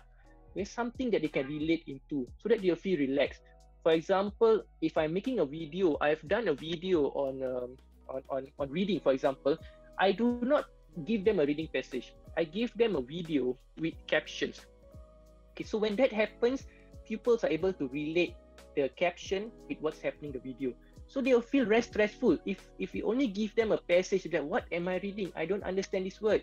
What is the meaning of road? I couldn't see what is road. But when the caption comes and Mr. Bean is riding the car, oh, road means driving, rode a bicycle, things like that. So a visual is also very important to make them to feel relaxed watching a video. It doesn't seem that they're reading a passage, but incidentally, through the captions. They're actually reading a passage, but getting an understanding of it using the videos. So at the same time, they feel relaxed. When they feel relaxed, they feel like, okay, fine, I am relaxed. This is not stressful. English is not stressful. Let's go further out of it. So when they are relaxed, we could be able to see how relaxed their body language is, and we would be able to see the product out of it.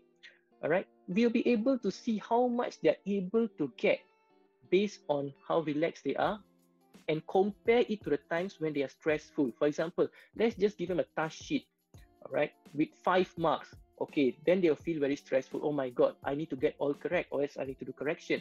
But if we do something like a quiz session with their friends in a group activity using the materials such as colorful materials, all right, then we will see that the productivity of the materials will increase. Okay, so it comes back to the planning, all right. How useful the materials will be to provide an impact to the pupils depends on how well we plan the materials so that it will be relaxing for them. That is my ideology for it. For me, the materials need to be close to the pupils' heart so that they will not feel scared out of it. And as Teacher Ash has mentioned about materials to be used throughout the lesson, I totally agree with that. Try to just provide one material that can be applied from the set induction up to the production stage. That is where our creativity comes in. How we want to utilize the material, because at the end of the day, a useful material is a material that can adapt and use throughout the lesson. Not we have three set of different materials for 3 different stages. If that can be a case, that's not a problem. But then, of course, it will take away your energy. Like Sam had been saying, we have 3 classes to teach every single day. And mind you, that 3 classes is from different levels, not from the same level. You know, you can't be waking up the whole night thinking of the materials. So the idea is, for me, the idea is to make sure kids are relaxed with the materials, have some fun, chill. At the same time, let the learning process to flow incidentally. Things will happen eventually. Thank you. All right, thank you very much, Mr. Ishwaar. So, we're going to create a classroom environment which is less stressful for the students, like more fun. I mean, it's better that the students don't have stress at all when they're learning English itself. It's easy for them to absorb, right? All right, Mr. Samuel, what do you think about this question? Right. I think the essence of your question is, I think you mentioned about it giving an impact on students' learning. I think we should be focusing on that. How impactful are your materials towards students' learning? It's not how beautiful it is. It's not how extravagant it is. How impactful it is. And I'm gonna. I think I have like 4 main ideas or main principles in conducting or creating materials that I'd like to share. Number 1, whatever material that you create for language learning, it has to be communicative. You need to be consciously providing opportunities for your students to use the language. I think that is the key element of many that's missing from many materials. It has to be consciously communicative. I think Ishwaar has mentioned about this, Ash has mentioned about this in pieces as well. But yes, consciously do it. If you don't consciously give your students opportunities to speak with the language to the materials, when are they going to speak in English? You got to consciously put that in your materials, incorporate it. The second point I'd like to share is you've got to get your students involved in the decision making of what kind of materials you're designing for them. The example from Ishwaar was outstanding, of how he got to know his students' interests. But if he doesn't involve his students in the decision making, do you think he will know his students' interests? Already they are from a different culture, different background, different community, different expectations and all that, different context. You need to do this. Initially, it's going to be hard, yes, but in time, it's going to be easier and easier and easier as the students open up to you, as students are comfortable in sharing with you what they want. It makes your materials relevant. A lot of materials are not relevant to your students and their needs. So that's what you need to do. My third point would be for you to consider the proficiency of your students. Don't disregard the weak students, and also do not disregard the good students as well. So you got to continually assist the weak ones and also gradually challenge them at the same time, your materials has got to challenge the good ones as well. There are lots of techniques to do this, but you need to be very conscious about this. So I think this will definitely help it give a better impact of whatever materials that you're actually designing for your students. And the last point that I'd like to say is you need to set clear objectives. A clear objective of what your material plans to achieve and how are you going to evaluate the impact of that said material. Because for example, if you sometimes when you get feedback from people, everybody got a lot of things to say. You give it to Ash is going to give you 100 reasons how you can improve it. You give it to Sam is going to give you 150 reasons. But when you set clear your objectives, you set clear your expectations of what you want to achieve with that said material, and exactly what Ishwaar said, planning is important, and then you can evaluate it, and then you can assess it depending on your students, depending on the different classrooms as well. So I think these are the 4 key areas that I think, or key principles as you put it in the question, that gives an impact on students' learning. All right, thank you so much, Mr. Samuel. I think we student teachers, we have the mindset of we want to execute the material, like we have to.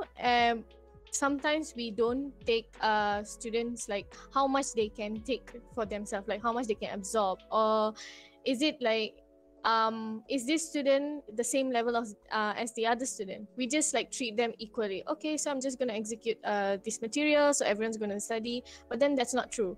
Right, but you also have to remember that you need to believe in your students. A lot of your students have got great capabilities, great capabilities, just waiting to be unraveled, waiting to be found. So you definitely need to be very conscious about this. Sometimes it's easy, kelas saya budak bodoh, semua budak bodoh. So saya ambil yang paling bodoh punya thing, these are the conceptions, perceptions that we already have. So you need to know that your students believe in them, believe in your students, believe in yourself to be able to deliver for your students. Be very conscious of that.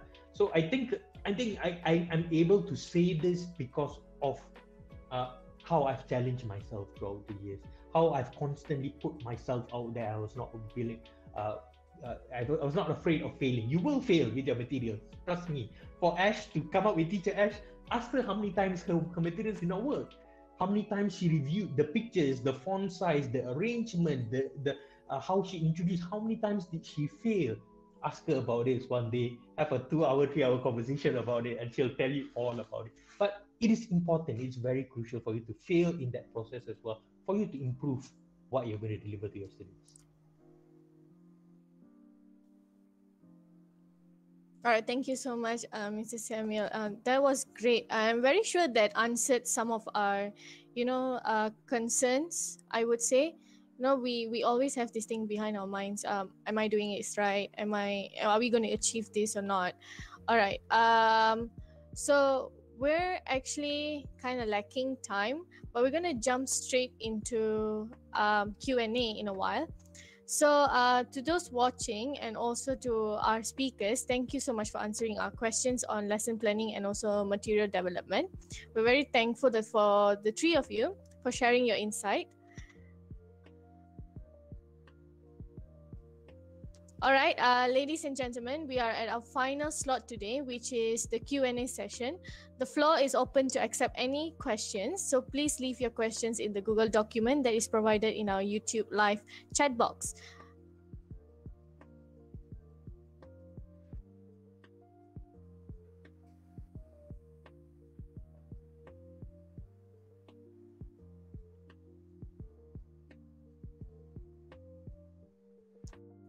All right, to all the viewers that is watching us today, we did receive quite a number of questions coming from all of you.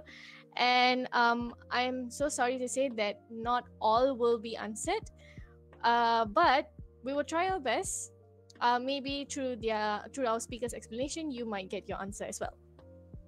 All right, so to our speakers, the first question is, may I know how you manage disappointment, because sometimes I feel that our students do not appreciate our effort, and could you share some tips too? For instance, doing ODL, students attendance and submission decreases. So I wonder if I'm doing anything wrong and if I am teaching well. Speakers?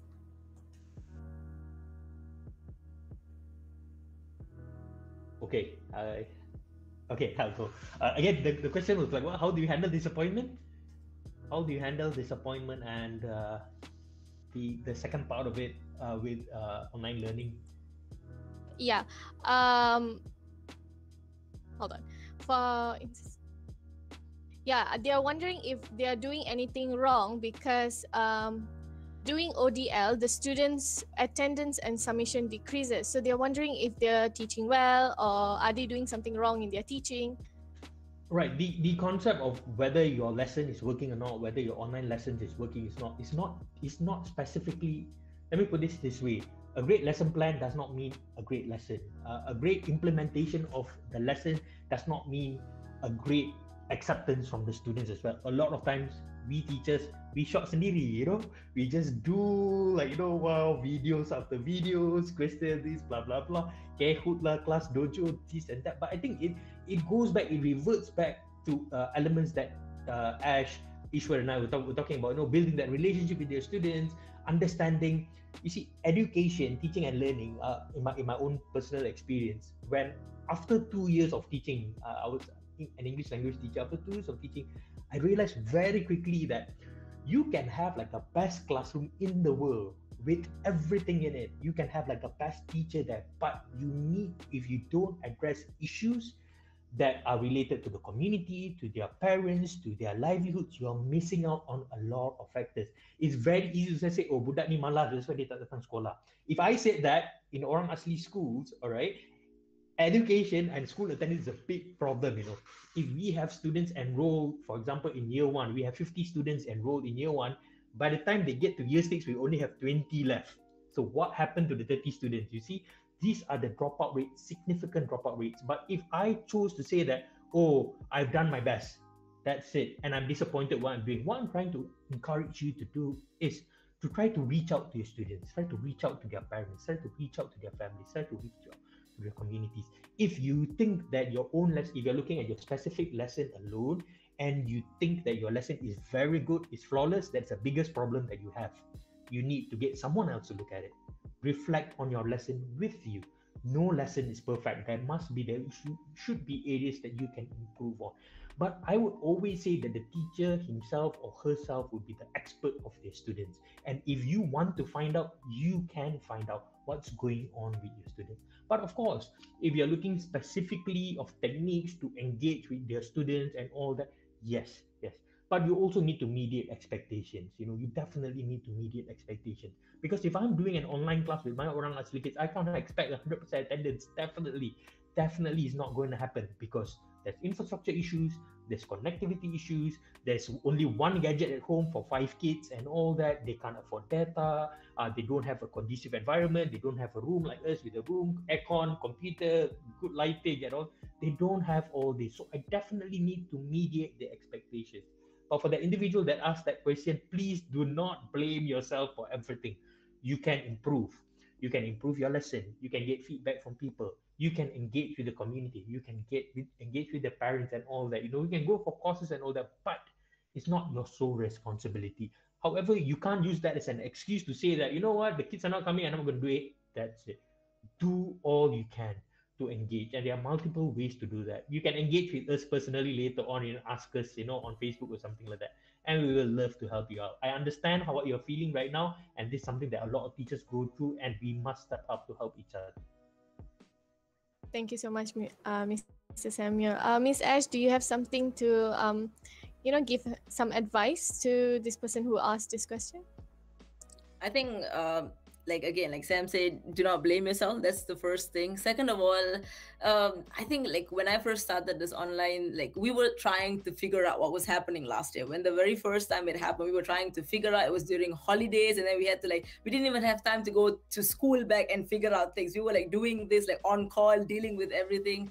So one thing that definitely has helped. Now you have to understand, when you do online, like Mr. Sam said, you're not going to get 100% attendance. Even if you are teaching in an urban school, you're not going to get, because there are going to be parents who are working, who could only provide the gadget at night. There are going to be parents who are going to ask, what if we do like during the weekend? So there are a lot of things that you need to consider. And again, you have to manage your expectations, because it's not just you who's in it. You have to understand the kids are dealing with it, the parents are dealing with it. Especially if you're dealing with young learners, it's very difficult to put every single expectation on them. I do it, so I expect you to show up. No, it's very difficult when you have that kind of very high expectation.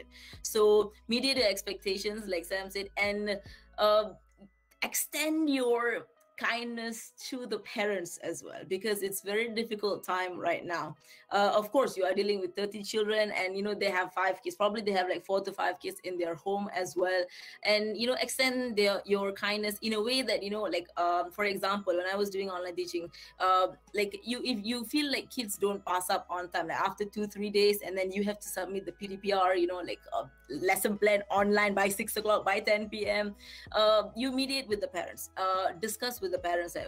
Some parents can only focus with the kids during the weekend, so they say, can I submit during the weekend? It's okay to negotiate with the parents. It's always okay. Just because someone says that, not someone, just because people say you have to pass up on time, you have to think about the person who's actually receiving, because you can't expect them 10 o'clock. I say 10 o'clock means 10 o'clock.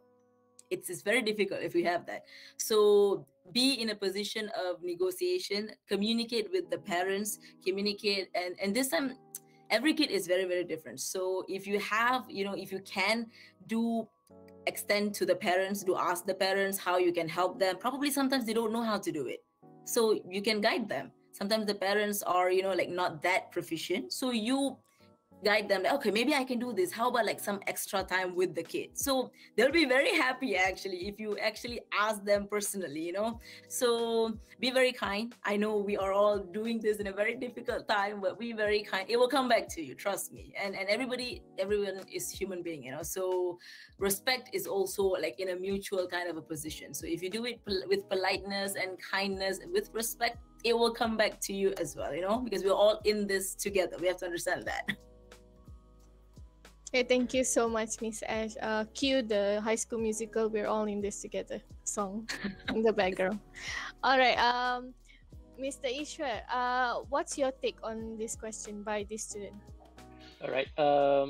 I would say that we will feel disappointed if we have not tried our best. Right? If we have done only Google Meet and only five of our students were there, we will feel disappointed. That's why we should always try all the necessary steps until we have exhausted every single idea we can think about.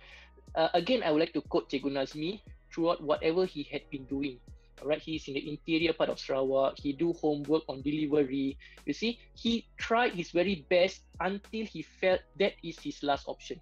All right, if that happens, I think that is where he will feel that I have not disappointed myself. I have tried my very best, but the situation is as such. All right, for us in the urban area, what I have done with my pupils is that I have done Google Meet. Okay, 4 people attended it.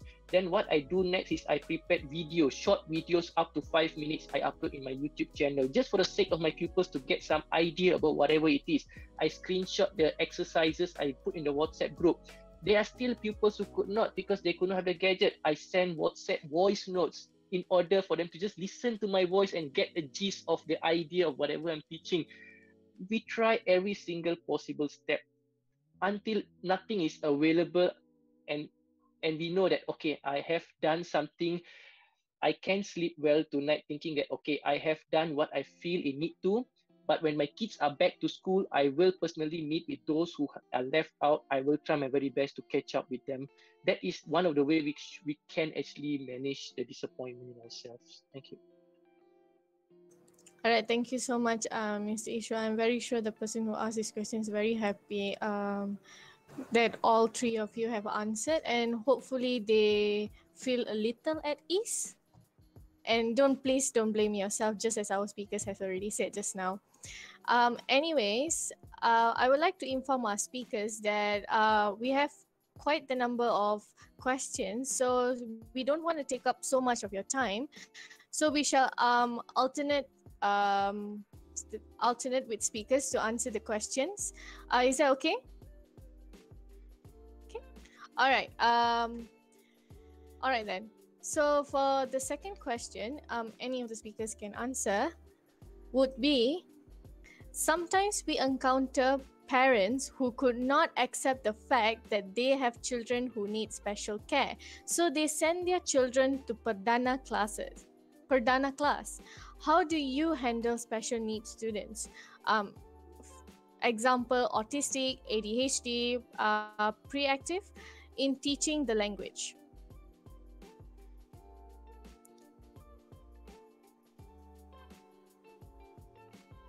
I think I'll address this question first, very shortly and briefly. If you're looking at the context of this has got to do with parental involvement, educating, creating awareness, and all that. So it's a very distinct construct altogether. But I must say that sometimes it's not just the responsibility of the teachers; it's also the responsibilities of the administrators, of leaders in school, of how they are going to mediate this, because it's very complicated. You know, for you to get a child tested, you need to get the parents' approval, and then you need to bring the child to the clinic or hospital to go through the test. But if the parents don't want that to happen, you've got no choice. You have got no choice. And if it's just an autistic child or an ADHD child, it's actually very, very challenging. So how do you handle special needs students in teaching the language? Wow, I think that's a general and a very specific question at the same time. But I think the best way you can mediate this is to differentiation strategies. And of course, manage your expectations. You need to know what are your limits and what you can do and what you can't do at the same time. You have 40 kids in the classroom. If you're very much focused on creating a conducive lesson for one, you're ignoring 39. So this is something that you really need to plan. But for me, if what I would do is definitely I will conduct a separate session for the kid after school hours. This is what I would do. And a lot of teachers, they do this as well. I know of a teacher who does like 5 different online sessions in a single day to cater to the different needs and the different times of their students or different classes. See, these kind of sacrifices, but to expect everybody to do it is really, really unfair. You're only paid to work from 8 a.m. to 2 p.m., 8 hours a day, that's it. So try to maximize. If you're only looking at it from that perspective, maximize what you can do. Seek out support in where you can get support. You know, maybe someone who's experienced with pendidikan khas and all that. Try to get ideas from them, because if you want to change the mentalities of the parents, you're probably looking at a lost cause. I'm sure many people have tried, but yes, maybe you can, try to talk to them, try to speak to them, slowly try to encourage them. It's a timely process, but when you get the trust, maybe you can change their mind. But when we are looking specifically on teaching languages and teaching in the classroom, definitely go back to differentiation strategies, go back to the things that we are talking about just now, how you plan, how you mediate expectations, and those are the crucial things that you need to look out for. But unfortunately, I don't have like a specific answer for you. And that's education. That's how it is. There is no one solution, multiple solutions, different ways of looking at it. You just need to find the best way that suits your needs and your students and the parents as well. Thank you so much, Mr. Samuel. So one of it that we can always take into consideration to do is refer to someone who is good in handling special care students, and that can be one of the teachers. I mean, certain schools we have special care teachers, right? They're good at it. Maybe we can also go refer to them and then get something out of it. All right, then we are at our final question, which is, I would like to ask, what are your suggestions of material for online teaching? Can you recommend any website or application that may encourage students to participate in class? This is like very crucial, such an important question, especially like right now. So any of our speakers would like to share the applications that you used? Okay, okay.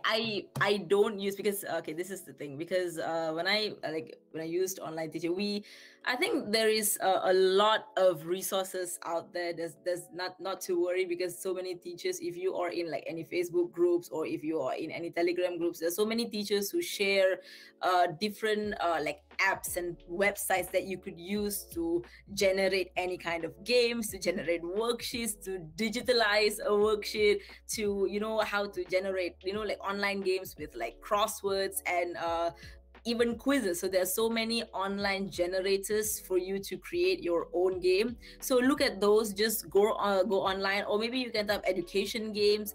There's not going to be any specific ones though, because I think there are a lot more. But do remember that online teaching, it's not like you have to use everything like in a digital form, because like I said, a lot of the kids, they're already looking at the laptop. It's already they're already like tired looking at the laptop, use Zoom classes and Google Meet. So find a way to make things a little bit interesting. So what I used to do, usually there's always a treasure hunt in the class. I love making them run. That's what it is. So usually when I start the class, it will be like, okay, you know what, get ready. They all know like that's the what do you call, like the activity of the day. Like before we start anything, they will be ready to run, because they will know like, okay, go look for a yellow something. Go, this is in their home, like at home when we're doing online teaching. Just have this, like instant treasure, like, okay, find something black, or get a rubber or specific thing. So this could be their basic like vocabulary training, or like adjective training, something like that. But make it fun in a way that it doesn't have to be digital or virtual. It can be something that involves movement as well, so think, like I said, not like thinking, of course, that you can use, there's so many platforms out there, but also consider the fact that, it will be fun to move around as well. Maybe mix something. Not everything have to be have to be a game. It can be something that you do together. Why don't bring out, like, do activities, like, okay, maybe we'll do a cooking class today. Maybe we'll cut and form, something together. So it can be project as well. It doesn't have to be like video or game or quizzes all the time. So you can magnify it in many times. And of course, manage your expectations, because not all the kids are going to participate. And in that 1 hour, you're going to have kids who are like, teacher, what? Mute there, mute here. They're going to be a lot of like, those things going on. So manage your expectation. Don't cram everything. Don't think you have to use all the websites and apps in one lesson. You don't have to. You can just use one, or you don't have to use any as well. Just manage your expectations well, so that everything, so that the kids learn something. It can be just one thing, but at least they learn. Thank you, Miss Ash. How about you, Mr. Ishwaar? Do you go through the same thing? Yes, of course. Like what Miss Ash said, that don't let them to look at the screen for a long time. However, if they need suggestions of what I had been using in my classroom, it's the basic Kahoot, quizzes. Then I also have a word wall and live worksheets. All right, it's very interesting. Live worksheets can be interesting, but for a short time in between the classes, yes, you can use this kind of things for a short time. But if it's for a wider purpose, for example, like how Miss Ash said, try something off screen, like a project. Ask them to do a scrapbook. Like for my class, for example, we have my pupils have their own dictionary. Right, their own dictionary. They call it My Dictionary, whereby they will put their own words into it. You can have some kind of project like that on a weekly basis.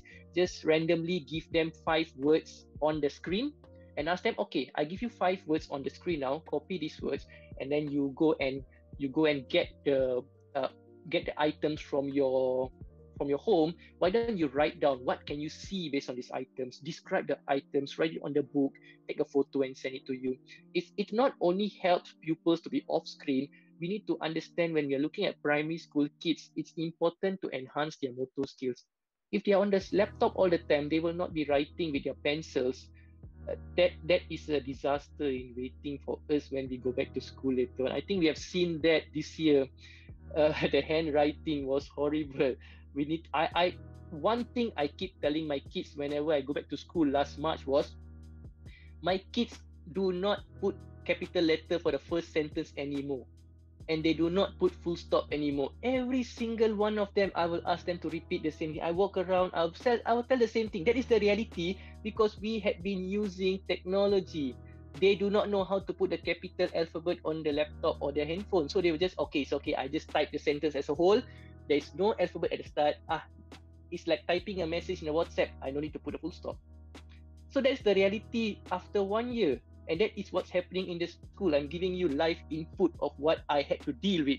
I had to spend 10 minutes to remind everyone, put a capital letter, put a full stop. Why is this no capital letter?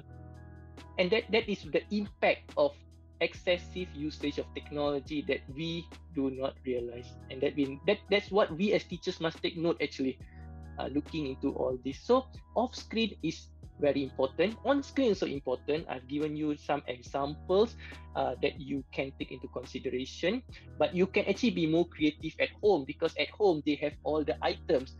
There's one joke I read in Twitter recently stating that a kid told his student, "Sir, saya lupa bawa buku ni." Then sir pun tanya, "Where are you?" "Dekat rumah." "Kalau dekat rumah, kenapa nak lupa bawa buku?" So at home, they have all the items that they need. There is no excuse, "Sir, saya tak bawa buku ni, saya tak bawa gunting." No excuse at all. Everything is there. All right. So that's where the home is a place where you can actually carry out more interesting activities. Thank you. Thank you so much, Mr. Ishwaar. I think some of us or all of us can relate to the fact that we're different when we write and also when we type. So it's affecting us as well. Whenever we write, it'll be all over the place because we're always on our keyboard, always tapping on a phone. So we don't do like what you said, capitalize, full stop, the commas, the punctuation just goes all over the place. All right. Finally, Mr. Samuel, do you have something to say?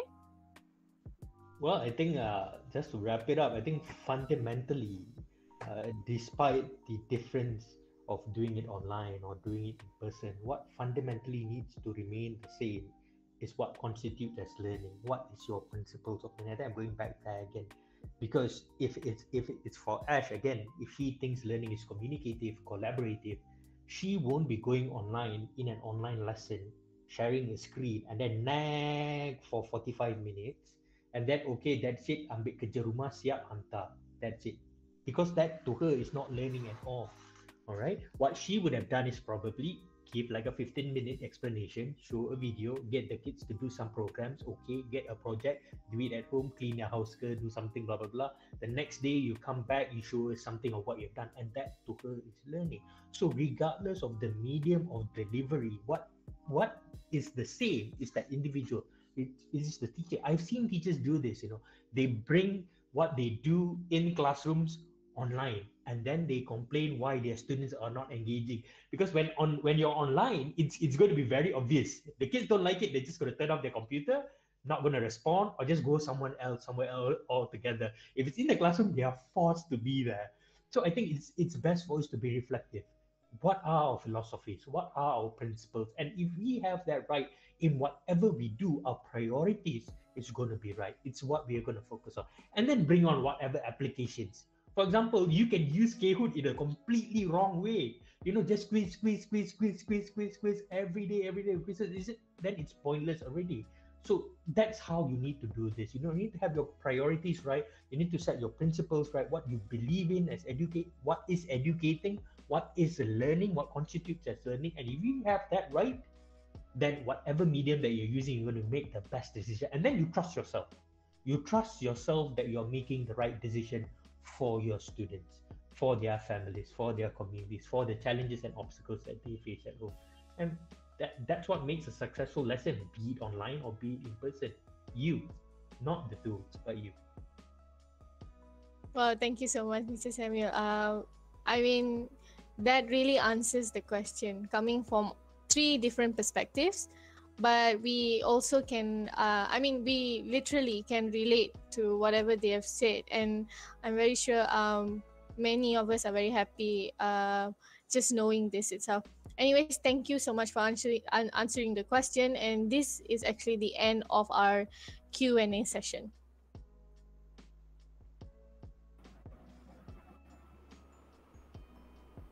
All right. Thank you to our moderator, Pritash Naidu. I would also like to say thank you to our three amazing guest speakers, Mr. Samuel Aizia, Mr. Ashikin Zainull, and Mr. Ishwaar Singh for their inputs just now. I hope that all of you enjoyed and learned a thing or two from both the slots, especially as novice teachers or teachers to be. Once again, we would like to extend our utmost gratitude to the speakers for spending some of their time with us. Now, let us watch a video montage which will be shown by our technical team.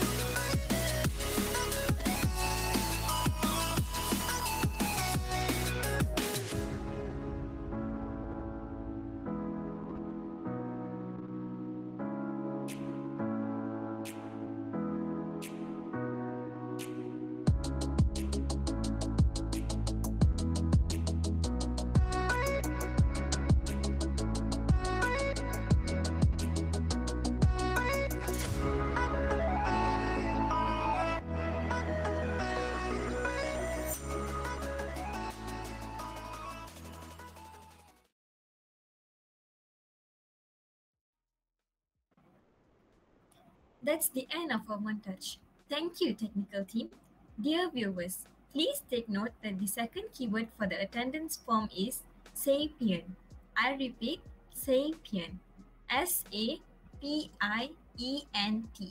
I repeat again, the second keyword is sapient. S-A-P-I-E-N-T. Now, the link for the attendance form has been released on the YouTube live chat box. Please fill in the attendance to get your MyCat or champ. As a reminder, please make sure that your information is keyed in correctly. This form will only be closed in half an hour. I also hope that you remember the keywords that are given to you. Sadly, we have reached the end of our Academic Enhancement Forum 2021. Before dismissing, we would like to ask everyone to turn on their cameras for a photo session. Let us all strike some poses for the pictures. Are you all ready? All right, everyone. So we're going to take three shots of photos. Okay, be ready. This is the first shot. 1, 2, and 3. All right. This is the second one. Strike your best pose. 1, 2, and 3. All right, the last one. Smile in 1, 2, and 3. All right, thanks everyone. Thank you so much, everyone, and our technical team.